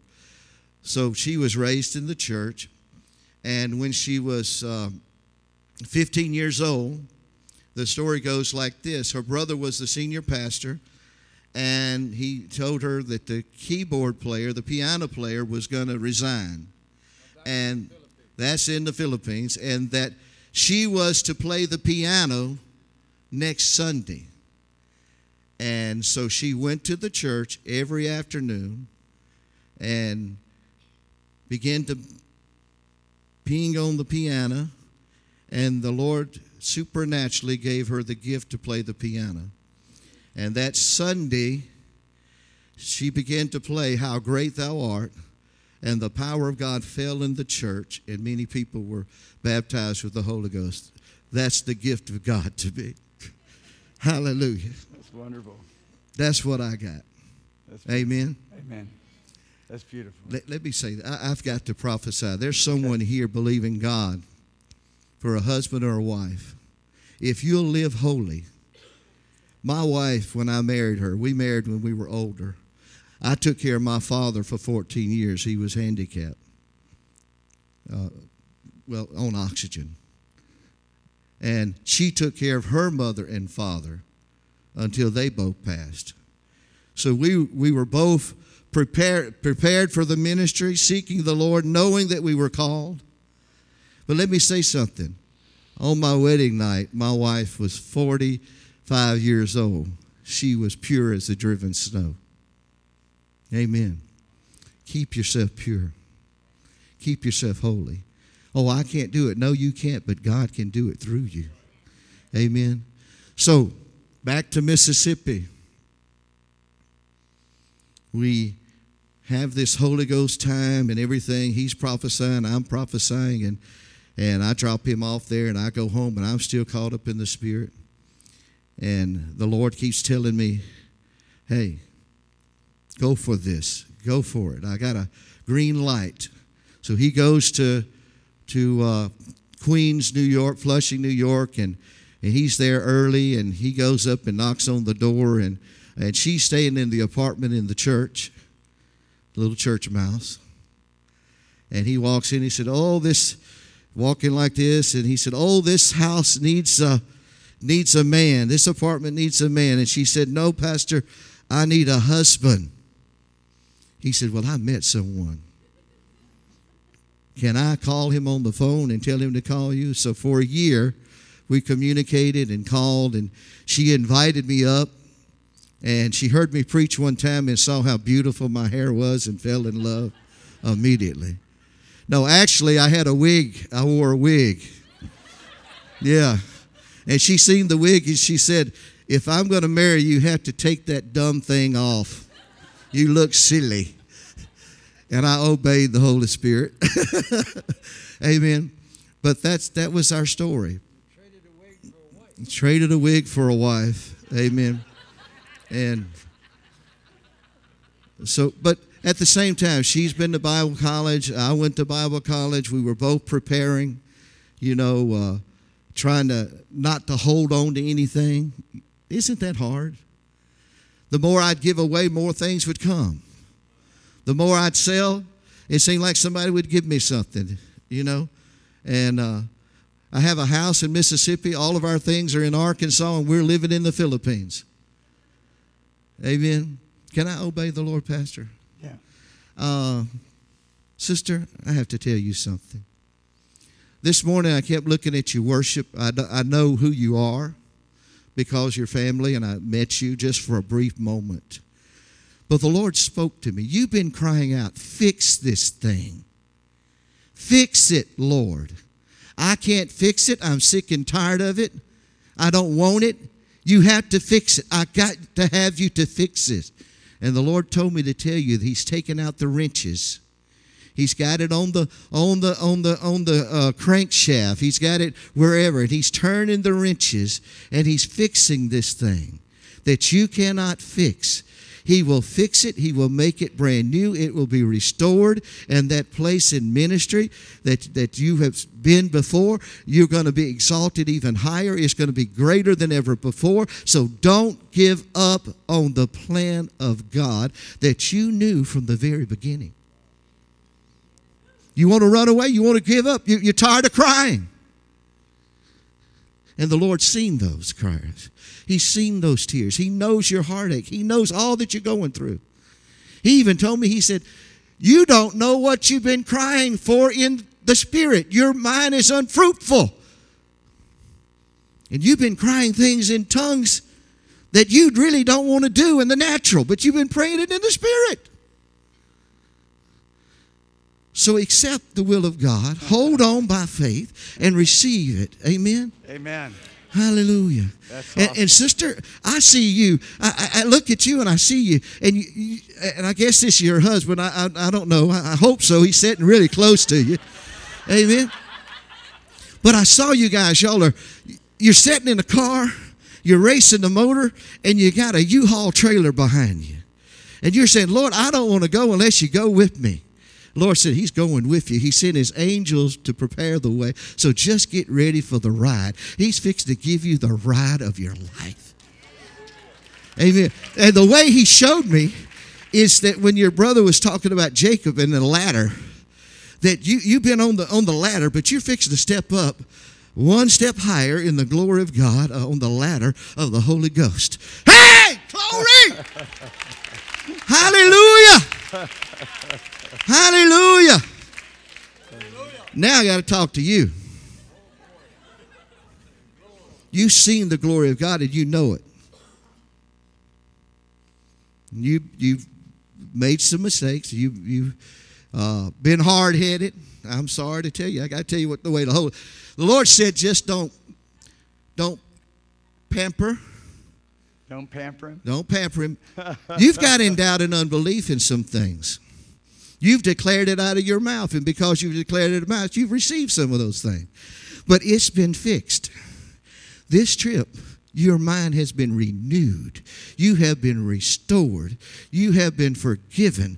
The enemy will not condemn you. So don't speak any doubt and unbelief anymore. Amen. Know that God is with you. Know that He's with you. That angel that was with you before is there now, saith God. And you will do great exploits in the kingdom of God. Don't say the churches are closed to you anymore. The churches are wide open, but you don't believe they are.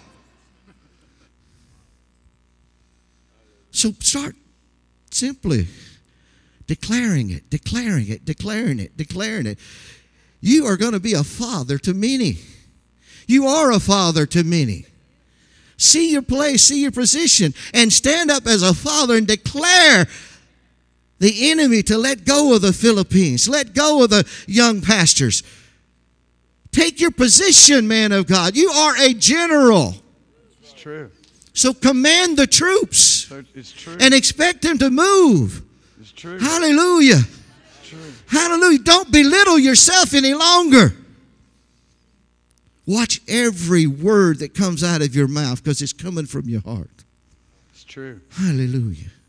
And everybody's got to grab a hold. Hallelujah. Thank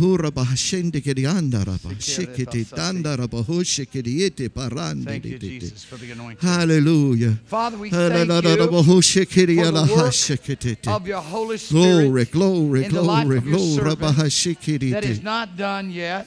Yes, Lord. Father, we thank you for Yes, strengthening yes. his body. Yes. We thank you for cartilage Yes, in Lord. this in Yes, these Lord. knees. Yes, Lord. Father God, we thank you for a great joy in Holy Ghost moments. Well, you know, the fact of it is, a lot of the things that the Lord said to me tonight and I was ministering and preaching was just to stir my father up. Absolutely. It stir my dad up.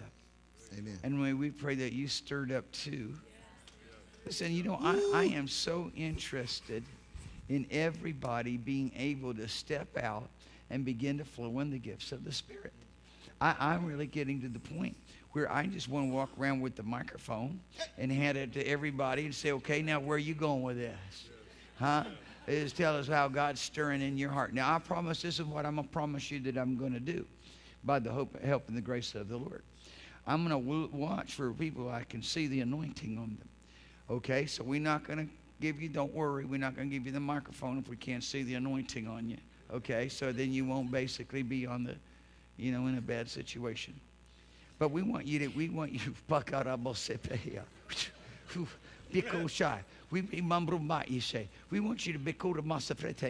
We want you to get so stirred up when Dad was saying, well, you know, if I can't move signs, wonders, and miracles, I'm going to go back to work. I'm going to tell you right now, that isn't just for preachers, that's for everybody. You're supposed to do signs and wonders and miracles at work. In Jesus' name. Hallelujah. Praise the name of the Lord. Thank you, Jesus. Hallelujah. Sounds like heaven. Heaven on earth. It sounds like heaven. Heaven on earth. Signs and wonders. Miracles and wonders. Sounds like heaven. It is heaven. Can you see it? You know, I know you all seen the picture of Jesus standing, knocking at the door. Do you notice there's no door handle on Jesus' side? We have to respond and open the door. Say with me, oh, Lord, I open the door. Lord, I open the door. I open the door. Lord, I open the Come door. in, Lord. Come in. Fill me. Fill me to overflowing. Hallelujah. Fill me to the abundance of your grace and your mercy and your love. Let your love overflow me, Lord. I open the door. Hallelujah. I seek you. I call on you. He's easy to be found. But you have to call. You have to knock. Amen. That's just the spiritual principle. But the good thing about that spiritual law, it works every time. Amen. He calls. Let me ask you, are you saved? Yes. Can just a minute? Are you filled? Well, then you have something down on the inside of you that cries, Abba, Father. Do you have that? Pastor Philip said it. If you don't have it, you're not saved.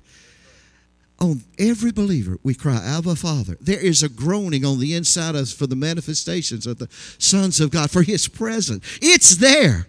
All you have to do is identify with it, yield to it, move in it, surrender to it. And guess what? He will come and make His abode. Live with you, move with you. That's why the apostle said we live and move and have our being in Him. Why? They wasn't just doing it by faith. There was a feeling there. There was an anointing there.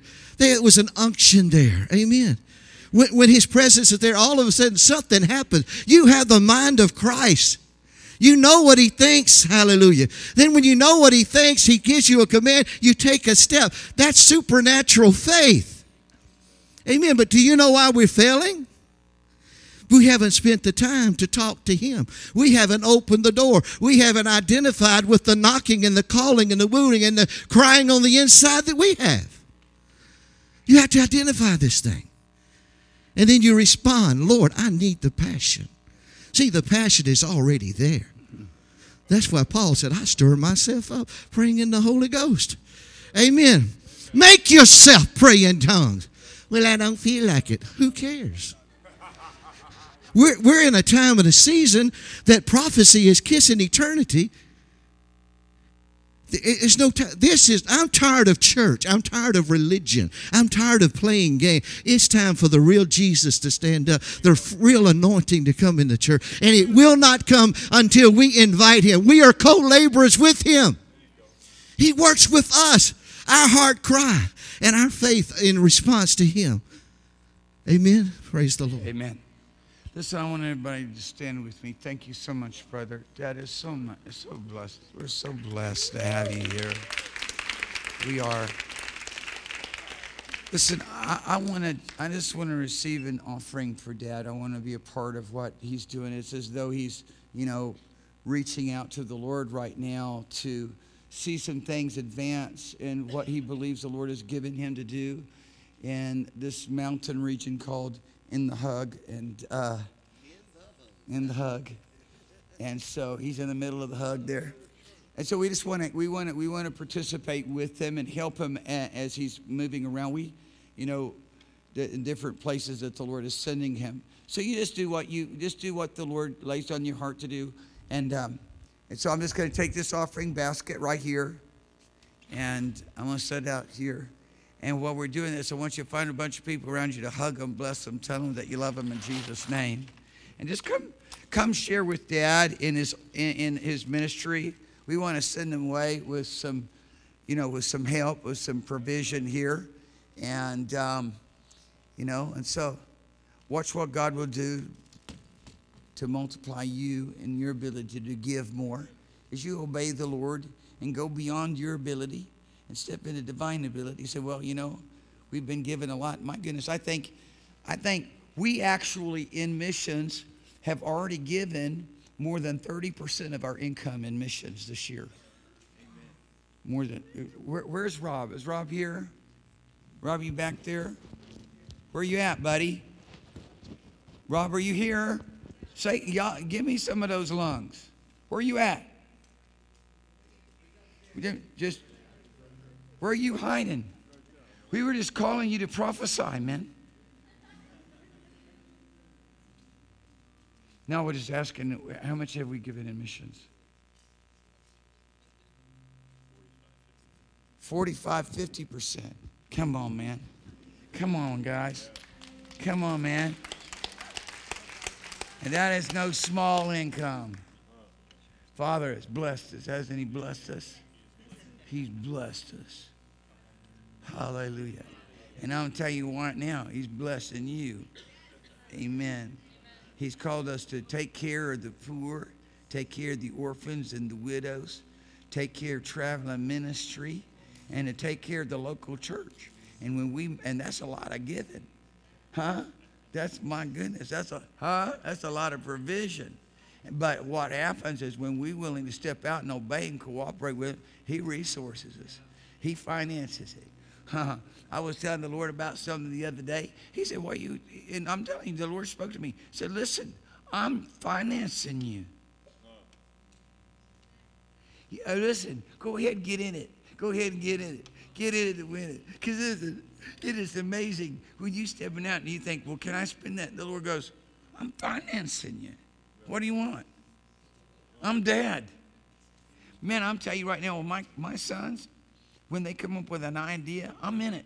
I'm in it. You got an idea? I'm going to support that idea.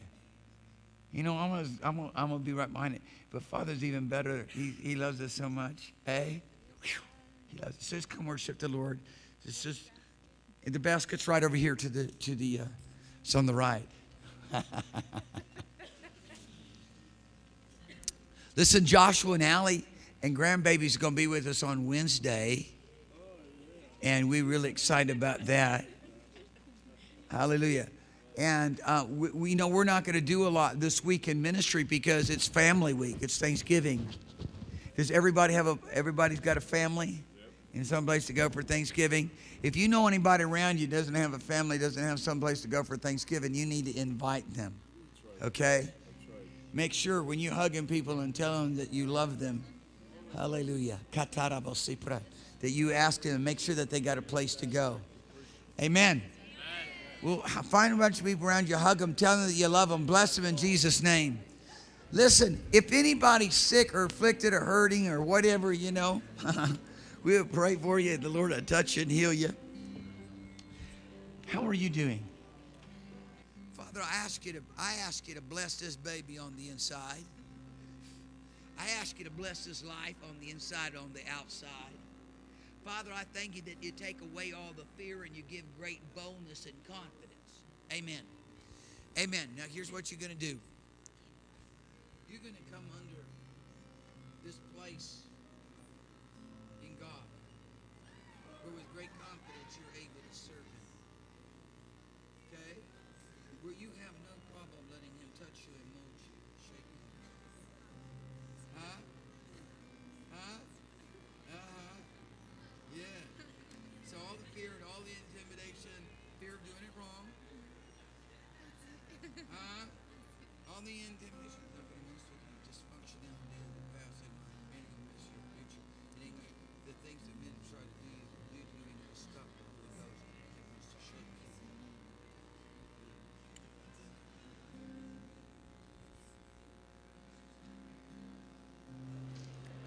If anybody needs prayer, we'll pray for you. If anybody needs healing in their body.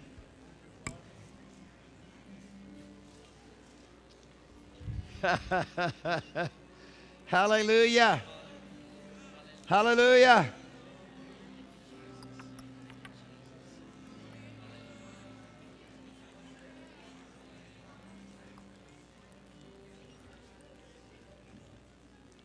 What did you do to yourself? What did you do? You sprained, fractured, or broke. Because you're not going to the doctor, right? Is that what it is? Just haven't gone to the doc. So why are you up here? Oh, but why are you up here? So you're in expectation that that's going to be healed. Okay.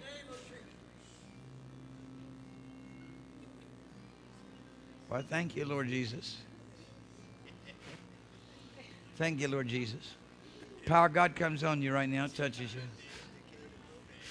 Glory of heaven overwhelms you. Shikura Masataya. Hallelujah. Jesus. Right now, in the name of Jesus, I command the swelling go out of this foot. Right now, in the name of Jesus, I command this foot to move. Pain go. Pain go. Pain go. Tissue healed. Tissue healed. Tissue healed. Tissue healed. Pain go. Inflammation go. In Jesus' name. In Jesus' name. In Jesus' name. In Jesus' name. You just keep working it. You just keep working it. I command that foot to be whole. I tell you right now, if it's broken, it's healed. It's mended. If it's sprained, it's mended. In the name of Jesus. Hallelujah.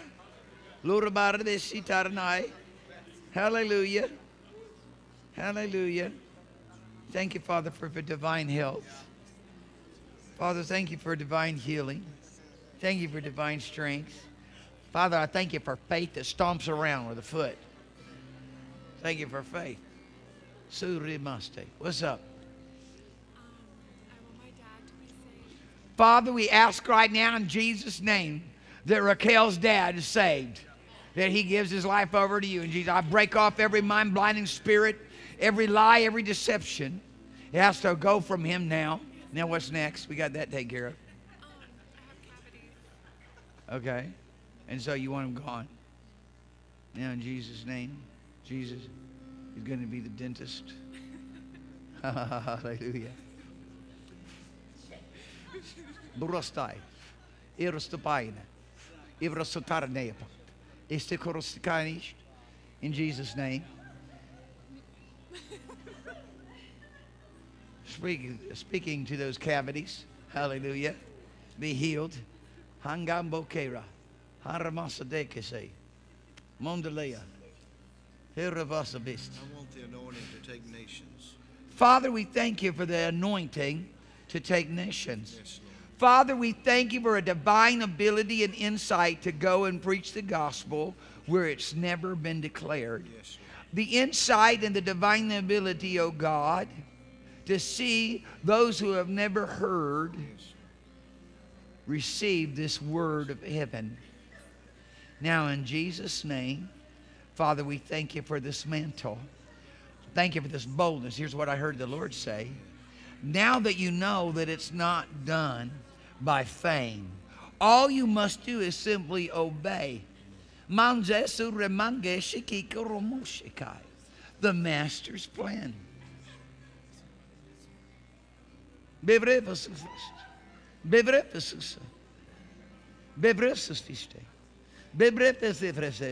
Stand and minister to the Lord, being faithful in those things which He has given you. For He knows exactly where you're at. He knows exactly what you're doing. His purposes and plans are being fulfilled and shaped and formed within your life. And He will show you. Yes. He'll speak to you. Yes. He will appoint you. Yes. And when you go, you'll have His results. Hallelujah. Now, Rusateya. Now, Rusateya. Now, Rusateya. Now, Rusafete. Now, Rufasete. Evretesike. Rapo Satane. Etesina Kepa. Etesutafun. Efrasangle. Efrasak Probrestistan. Mandambre. Mandambre. Pistoro. Pistoro. Pistoro. Pakeste. Pistoro. Mambraste Hishipaya. Pistoro. Masandrepehe. Bistro mosaprete and banje pepete show molomba prepetea membrita sisukusta erasta a newfound authority in Jesus' name pitarasta pefete ifrefete sepete ifrefete kamongedea erasusanonti in Jesus' name arapa irepe a flow mamambrese a flow an uninhibited flow. A greater manifestation of this wonderful relationship presence. Hallelujah. Thank you, Jesus. Thank you, Jesus. Thank you, Father. Thank you, Father. Thank you, Father. Thank you, Father. Thank you, Father. Thank you, Father. A Oh, thank you. greater capacity in Jesus' name to receive. A greater capacity in Jesus' name. Thank you, Father. Hallelujah. Thank you, Father. Hallelujah. Oh, Petrosapaya. yes, Father. Petrosapaya. Yes, Father. No Thank you, limitations. Jesus. No boundaries. No limitations. No boundaries of your mind and your spirit. Yes, Lord. Yes, Lord. Thank you, Jesus. Maromosukina and Bakea. What is it that you want? I have stomach pain. You have stomach pain? Put your hand on your stomach pain. Push it in. I command the stomach pain. Go! In Jesus' name.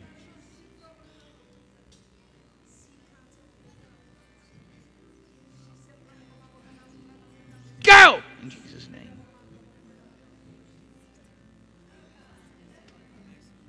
Go! I command you, go! In Jesus' name. How are you doing now? Huh? How are you doing now? A little bit I Huh? have a little pain. Go in Jesus' name. Go in Jesus' name. I command the stomach. I command these organs to obey the word of God in Jesus' name. From the crown of your head to the soles of your feet, I command you to obey Him in Jesus' name. Receive. Receive. What's up? I just want to pray for Pastor Wilson because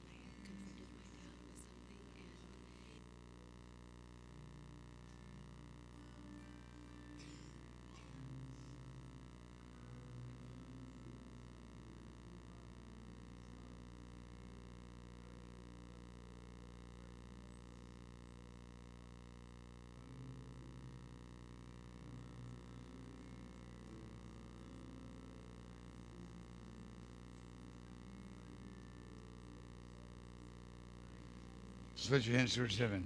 Hey, there's nothing wrong with telling people the truth. Huh? There's nothing wrong with telling them. You know what? I tell people the truth, and it may sound harsh, but I love them just the same. They walk around bad attitude, don't bother me one bit. You hear me? There's nothing wrong with telling people the truth. You say, should I soft pedal it for Thanksgiving? No.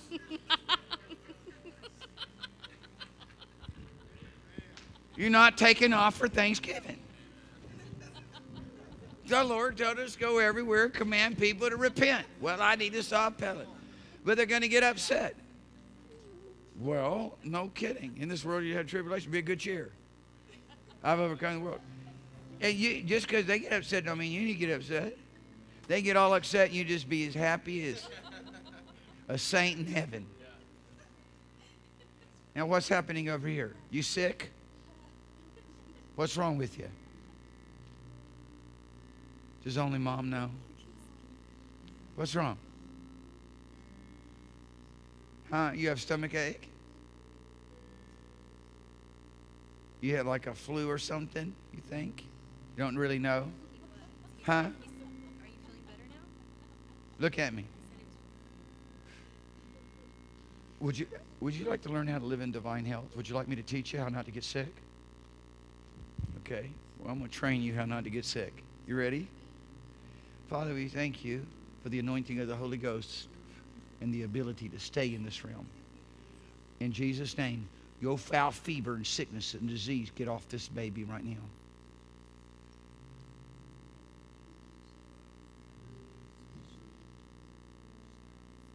So I just broke the power of it. You're good. Huh? Isn't it beautiful? Some people, we got to scream at them because they don't listen good. Other people, they listen real well and just touch them. The Lord touches them. What do you need?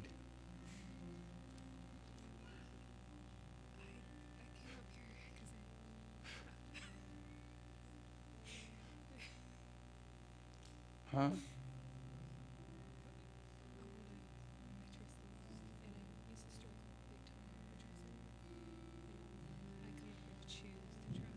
Let me tell you guys what you need to do.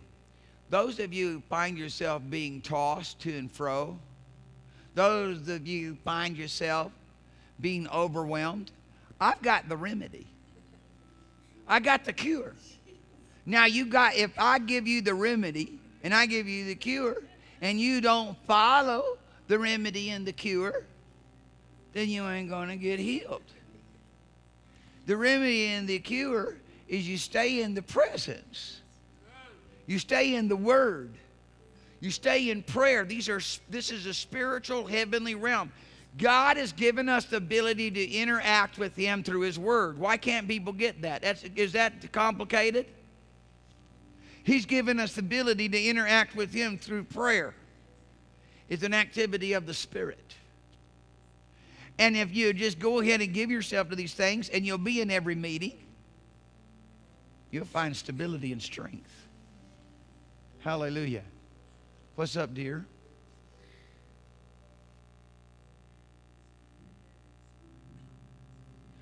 Okay, the Lord just told Veronica that there's someone with stomach pains and He's going to heal them. Right? Now, I just prayed with somebody with stomach pain. Has anybody else got any stomach pain? Are your stomach pain all gone? The person I just prayed for, is your stomach pain all gone? Huh? She got healed and left. You have stomach pain. Anybody else has stomach pain? Well, Veronica, you go lay hands over there, right there on Raquel, and you just command and charge the stomach pain to go in Jesus' name. Thank you, Lord Jesus, for the anointing. Thank you, Lord Jesus, for the anointing. See, I feel the anointing. I feel the cure of heaven right there. How are you doing, Raquel? Is it all gone? There we go. See, it really don't take long, especially when people are receiving. Sometimes we got to scream and holler at people because they just can't hear well. Other times we just need to touch them just a little bit. Anybody else with stomach pain? Veronica has a special anointing for stomach pain right here tonight. Thank you, Veronica. You guys just start flowing in the gifts of the Spirit more radically. Huh? Go ahead. Here's a Cambodian for you.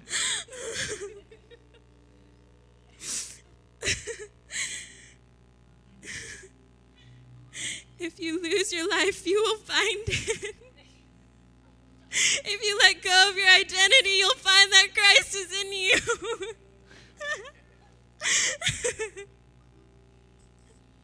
Father, I thank you for such signs and wonders and miracles demonstrated through your servant Veronica's life, that there's going to be nothing that's going to slow her up, hold her back. Father, I thank you for the release of miracle signs and wonders, that her plans to be a medical doctor is just a minor part of it. For the gifts of healing and the miraculous anointings and the signs and wonders will flow through you, Veronica, in such ways that defy the imaginations of the saints. I tell you it's true. I tell you it's true. I tell you it's true in Jesus' name. Let me know, what is it that you need?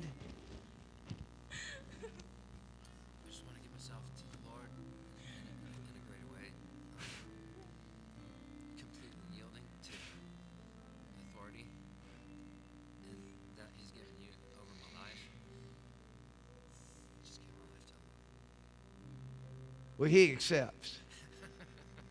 He accepts. He accepts. Now, in Jesus' name, your heart problems go, heart pain go, spiritual heart problems, spiritual heart pain.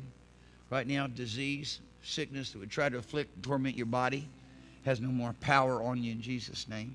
Now, I command you, glorify God in your body and your spirit, which are His.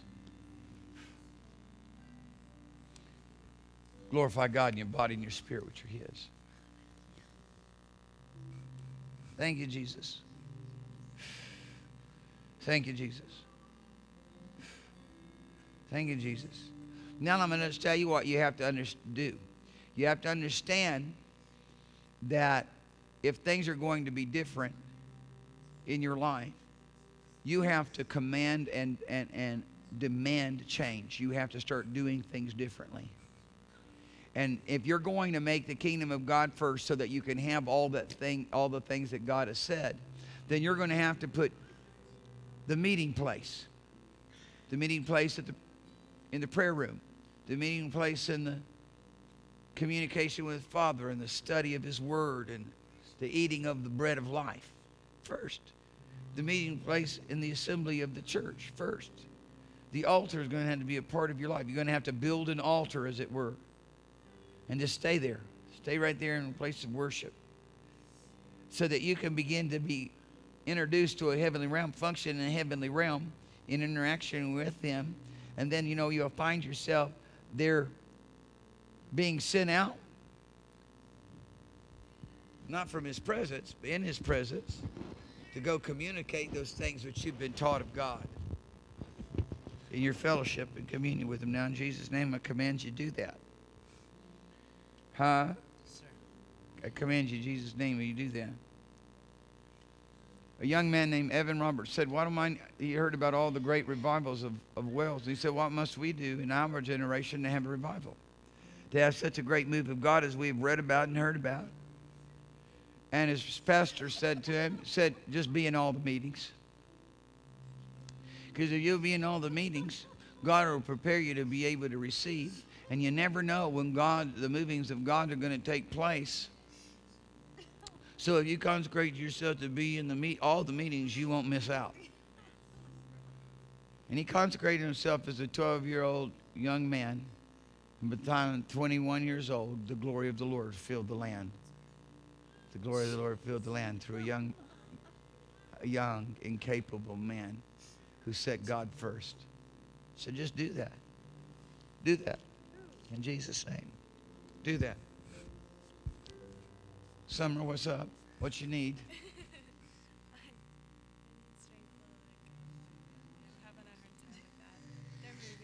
Right. I've never lived without it. Right. I'm going to be living on my own. And I'm praying for the Lord to give me some. Father. Yes, I'm going to give me that hand. Father. Take hold of Summer's life. Take hold of her life. Take hold of her hands. Take hold of her heart. Take hold of her areas of insecurity and make her secure. Father, in the name of Jesus. Father, in the name of Jesus. We thank you that Summer is able to put her trust in you and that you strengthen her and empower her to do it right now. So that even if her family moves, she understands she's been married to you. Hallelujah. And that you're a good husband. Hallelujah. You're a good keeper. You're a good provider. You're a good protector. And Lord, we ask you for her whole family to be saved. Lord, we ask you for the whole family of Summer. The Lord says you and your house shall be saved.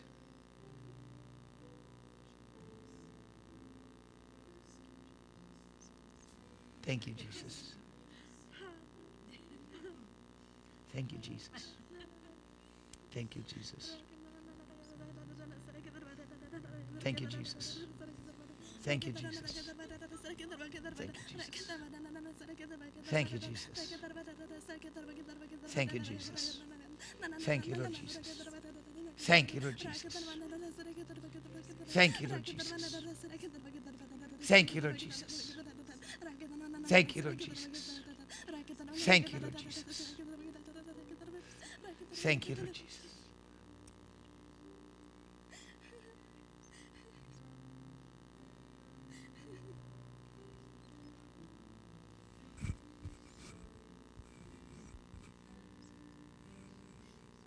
Oh, the glory of his presence. Oh, the glory of your presence.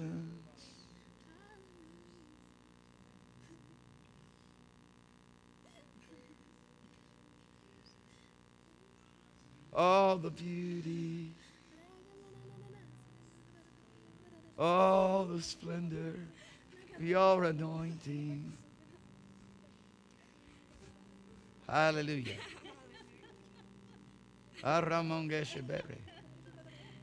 So we got the Filipino section right here.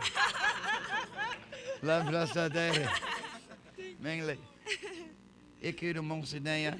Mengle Perushiki Galambre. List. Oh, the beauty of your presence. Lord Jesus.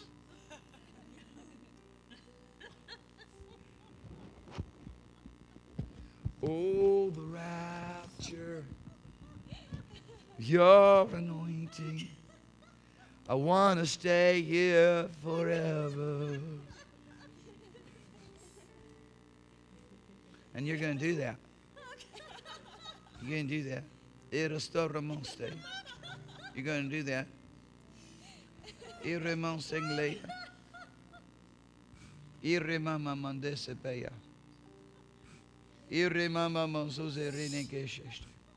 Father, I thank you for showing us the paths of life. Father, we thank you for showing us the way in which we are to walk in them. Father, we thank you that you take hold of us by the power of the demonstration of the Holy Ghost, that you rapture us in this realm of your joy, that you rapture us in this realm of your peace, you rapture us in this realm of your love, that we might be trained to follow you, to function in you, to live by you, to not be prisoners of sorrow, to not be prisoners of failure, to not be prisoners of human ability or fear. But to walk in the beauty and the power of your empowerment, the beauty and the authority of your empowerment.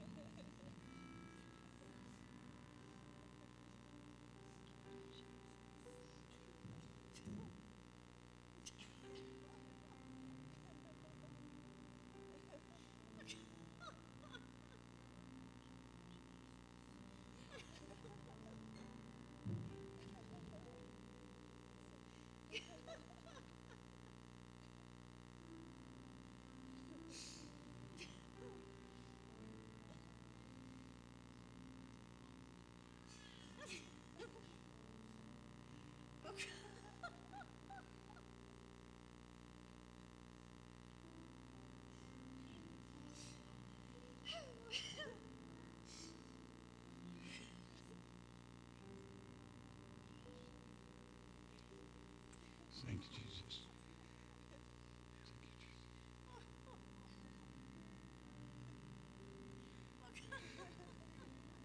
Thank you, Jesus.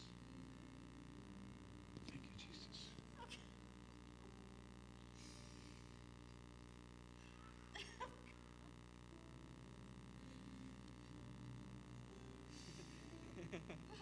Somebody says, I say, what am I supposed to do? Signs, wonders, and miracles. How do I do them? Very easily. By the anointing. How does the anointing work? Because I don't want anything else. I don't want anything else. I have no other ambition. I just want the things of the Spirit. That's how the anointing works. Just because you just want things of the Spirit. When you want the things of the Spirit, when you're more hungry for the things of the Spirit than anything else, and you begin, you watch it, you see the flow, the activity of the Holy Ghost, it captivates your attention, and you want to have that, and you covet it. That's how the anointing works. If you can live without these things, you can't have them. If you can live without this, you can't have it. If it's something you feel obligated to do, you can't have it. If it's something that you want more than anything else, it's yours. Thank you, Jesus. Thank you, Jesus. Thank you, Jesus.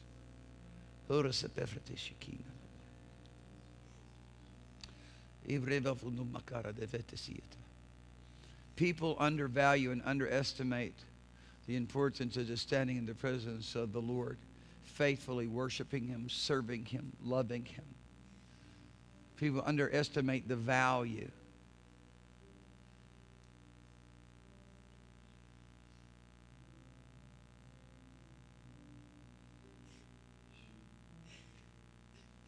Of continually being desperate for an encounter with Him.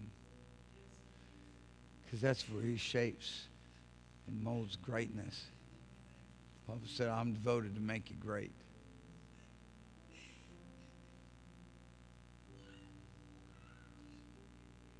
Pretty radical, ain't it? Eh? Pretty radical. Shocking. Shocking.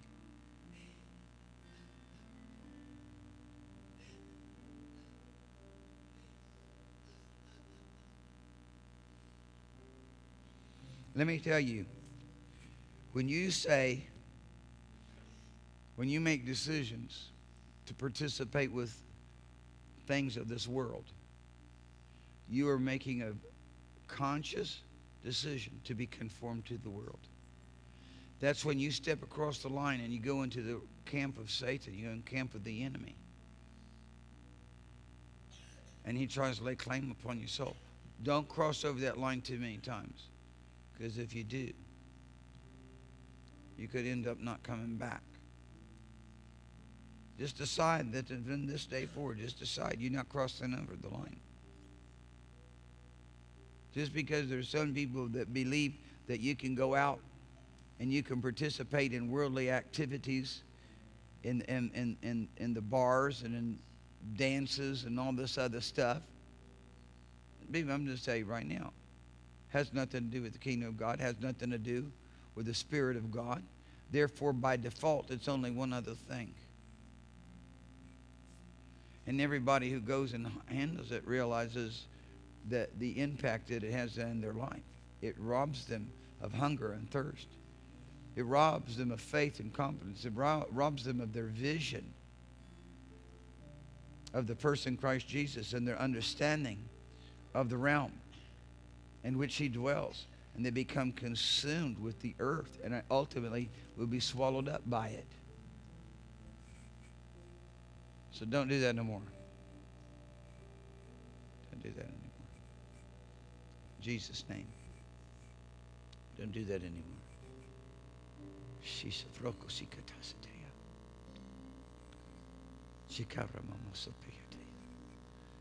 Rather just live like this. As the deer panteth for the water, so my soul longeth after thee.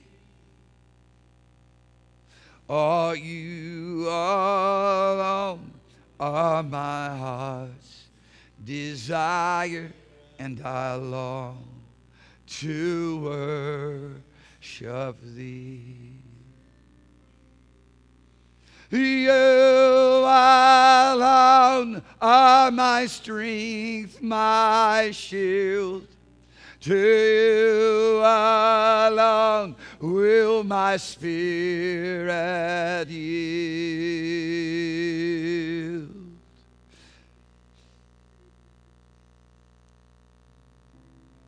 You alone are my heart's desire, and I long to worship. Okay, how are you doing over here? Huh? How's it going? Is all the pain gone yet? Huh? Step on my foot.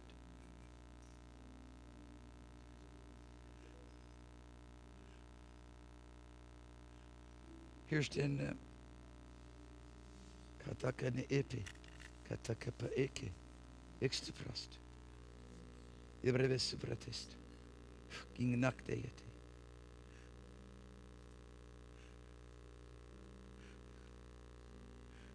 Walk around on him. Come here, come back here, come here, come here. You're not working good enough to satisfy me.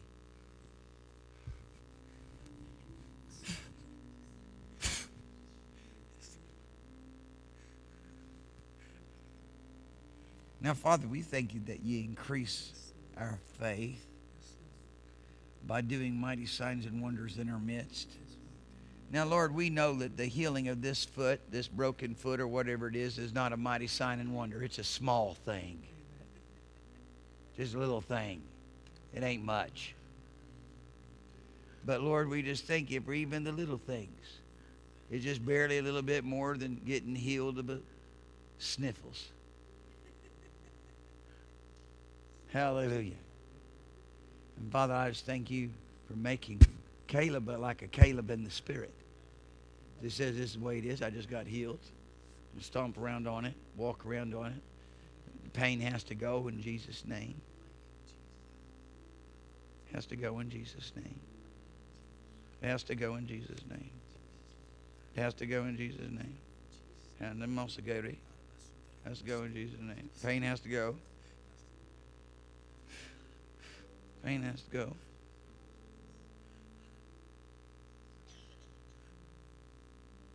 Amen. We work in a miracle now. I can feel it. It's beautiful. Somebody starts working with you.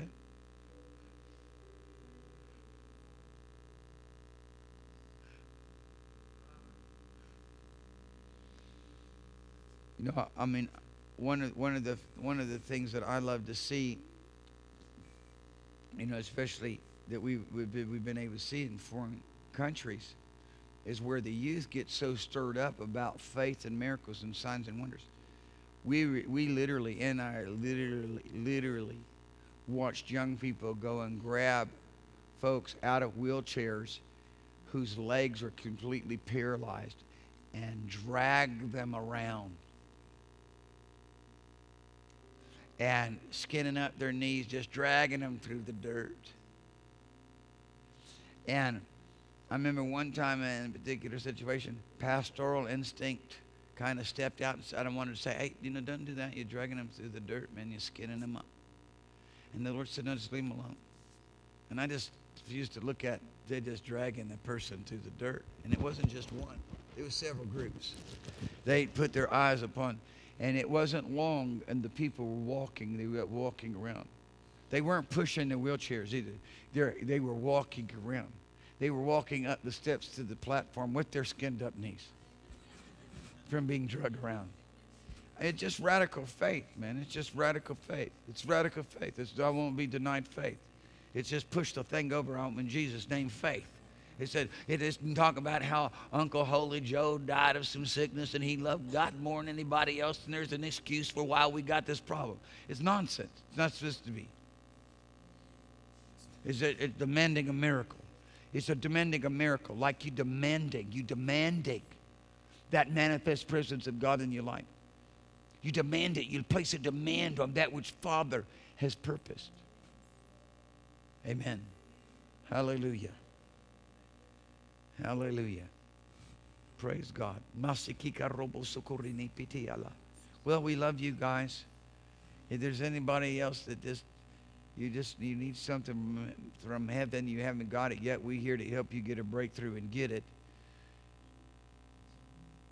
What's up? There's a healing needed right here. You think a healing needed in somebody got neck pain? Somebody got a pain in the neck? Somebody got a neck pain? Anyway? I think it has to do with thyroid. Thyroid? Has anybody got a thyroid problem in here? Anyone have a thyroid? Thyroid? My aunt does. Your aunt has a thyroid problem? Okay, is your aunt saved?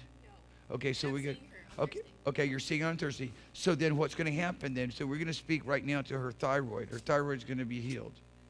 Okay, and so that you can go and just interview and say, hey, by the way, is your thyroid not giving you problems anymore? And she says, wow, surprisingly, I don't have any more inflammation there. It's not giving me problems anymore. Then you can tell her, yeah, well, we prayed for you on Sunday night that the thyroid problem would be healed, and Jesus touched you. Now, why don't you just go ahead and surrender your life to him because he loves you. He's your healer, so let him be your Savior too. So now in the name of Jesus, we send the word to your auntie. In Jesus' name. Is she Cambodian? Yeah, she is. We send the word to the Cambodians. Cambodians are brilliant people, They are.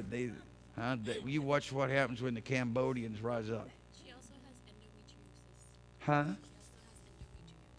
She also has endometriosis. She has endometriosis. She needs overhaul. On endometriosis? Okay, Auntie's got, look, we're getting Auntie healed. Thyroid problems and endometriosis. We send the word. I send the word. We send the word right now. We send the word right now. Healed in Jesus' name. Father, we thank you for working this miracle for your thing. Lord, we know that you're glad to do these things so the intent that people might believe. Thank you, Father. Endometriosis, in Jesus' name goes. A completely brand new uterus. Hallelujah. Rasa, perfect. Hallelujah. Endometrium. Hallelujah. Praise God. Hallelujah. Hasapokenaya. And you just go ahead and lay your hand on her and just confirm the work, okay, on Thursday. Hallelujah. Signs and wonders, miracle lady over here. What's up over there? Your throat's been hurting? Well, Nikki, go over there and lay your hands on her. Her throat's been hurting. It's not going to be hurting by the time you get over there. Just go ahead, stagger on over there. Fire God touches her right there in the throat. There it is. There we go. That works. That one does it. Next.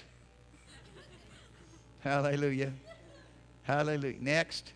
Hey, I tell you, it's just the funnest thing you can do in life is flowing the miracle power of Jesus.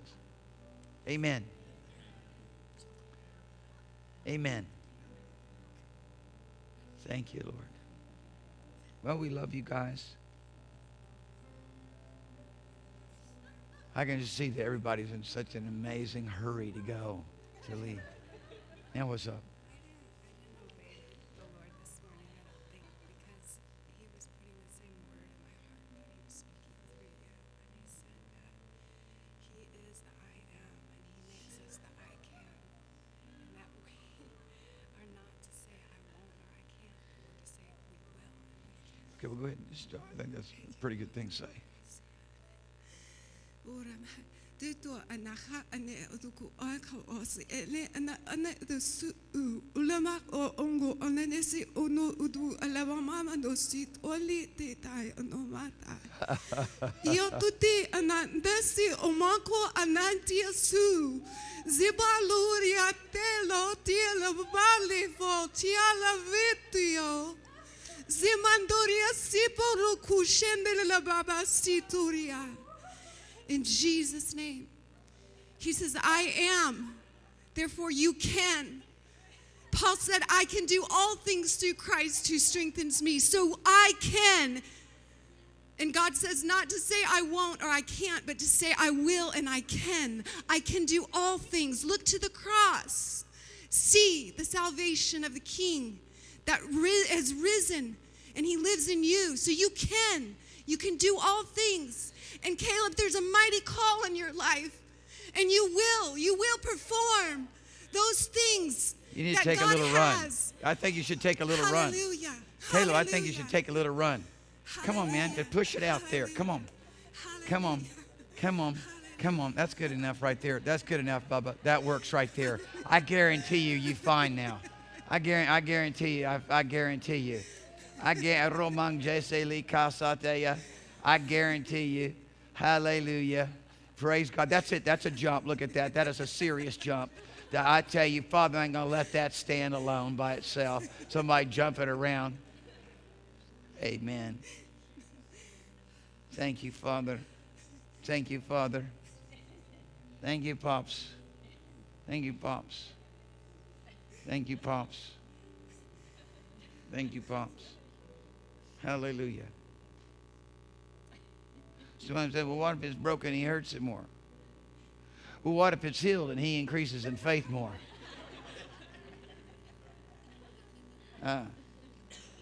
Amen.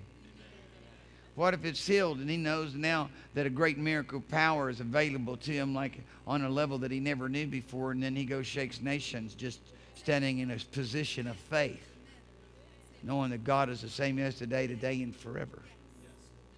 And he'll do what he said he'll do through you. All you have to do is believe. Amen?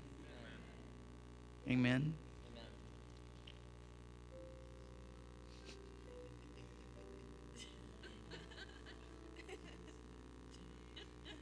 You're going to be fine.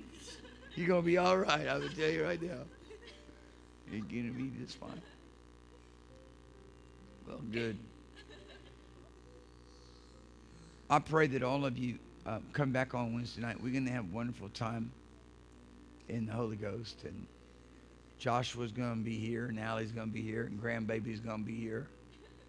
And you bring your family members here. Don't stay out of church just because it's Thanksgiving. It's a time to be in church. Okay? I know some of you got to go out of town. I know you're from out of town. And you have to go out of town. I understand that. You have a permission slip. I just praise God so much. I mean, I told you, if you're going to miss church, you need a permission slip signed by Jesus. And I had a number of different people say, you know, well, can I have a permission slip? Because of this thing and that thing. And I was just so blessed by it. I was so honored by people who will submit themselves to the Lord, who will go that far. And of course, you know me, I'm just, you know, unless I heard something from the Lord, I'm going to say absolutely, you know. You need to go take care of the things that you've got to do. I think the bigger thing is the willingness to say, Lord, I'm going to come under your rule. I'm going to come under your authority. I'm going to listen to the people who know what I need to do. And, you know, the primary thing you're going to hear me say over and again is get yourself in church. Flow in the Holy Ghost. Participate in the things of the Spirit. Give yourself to the Word.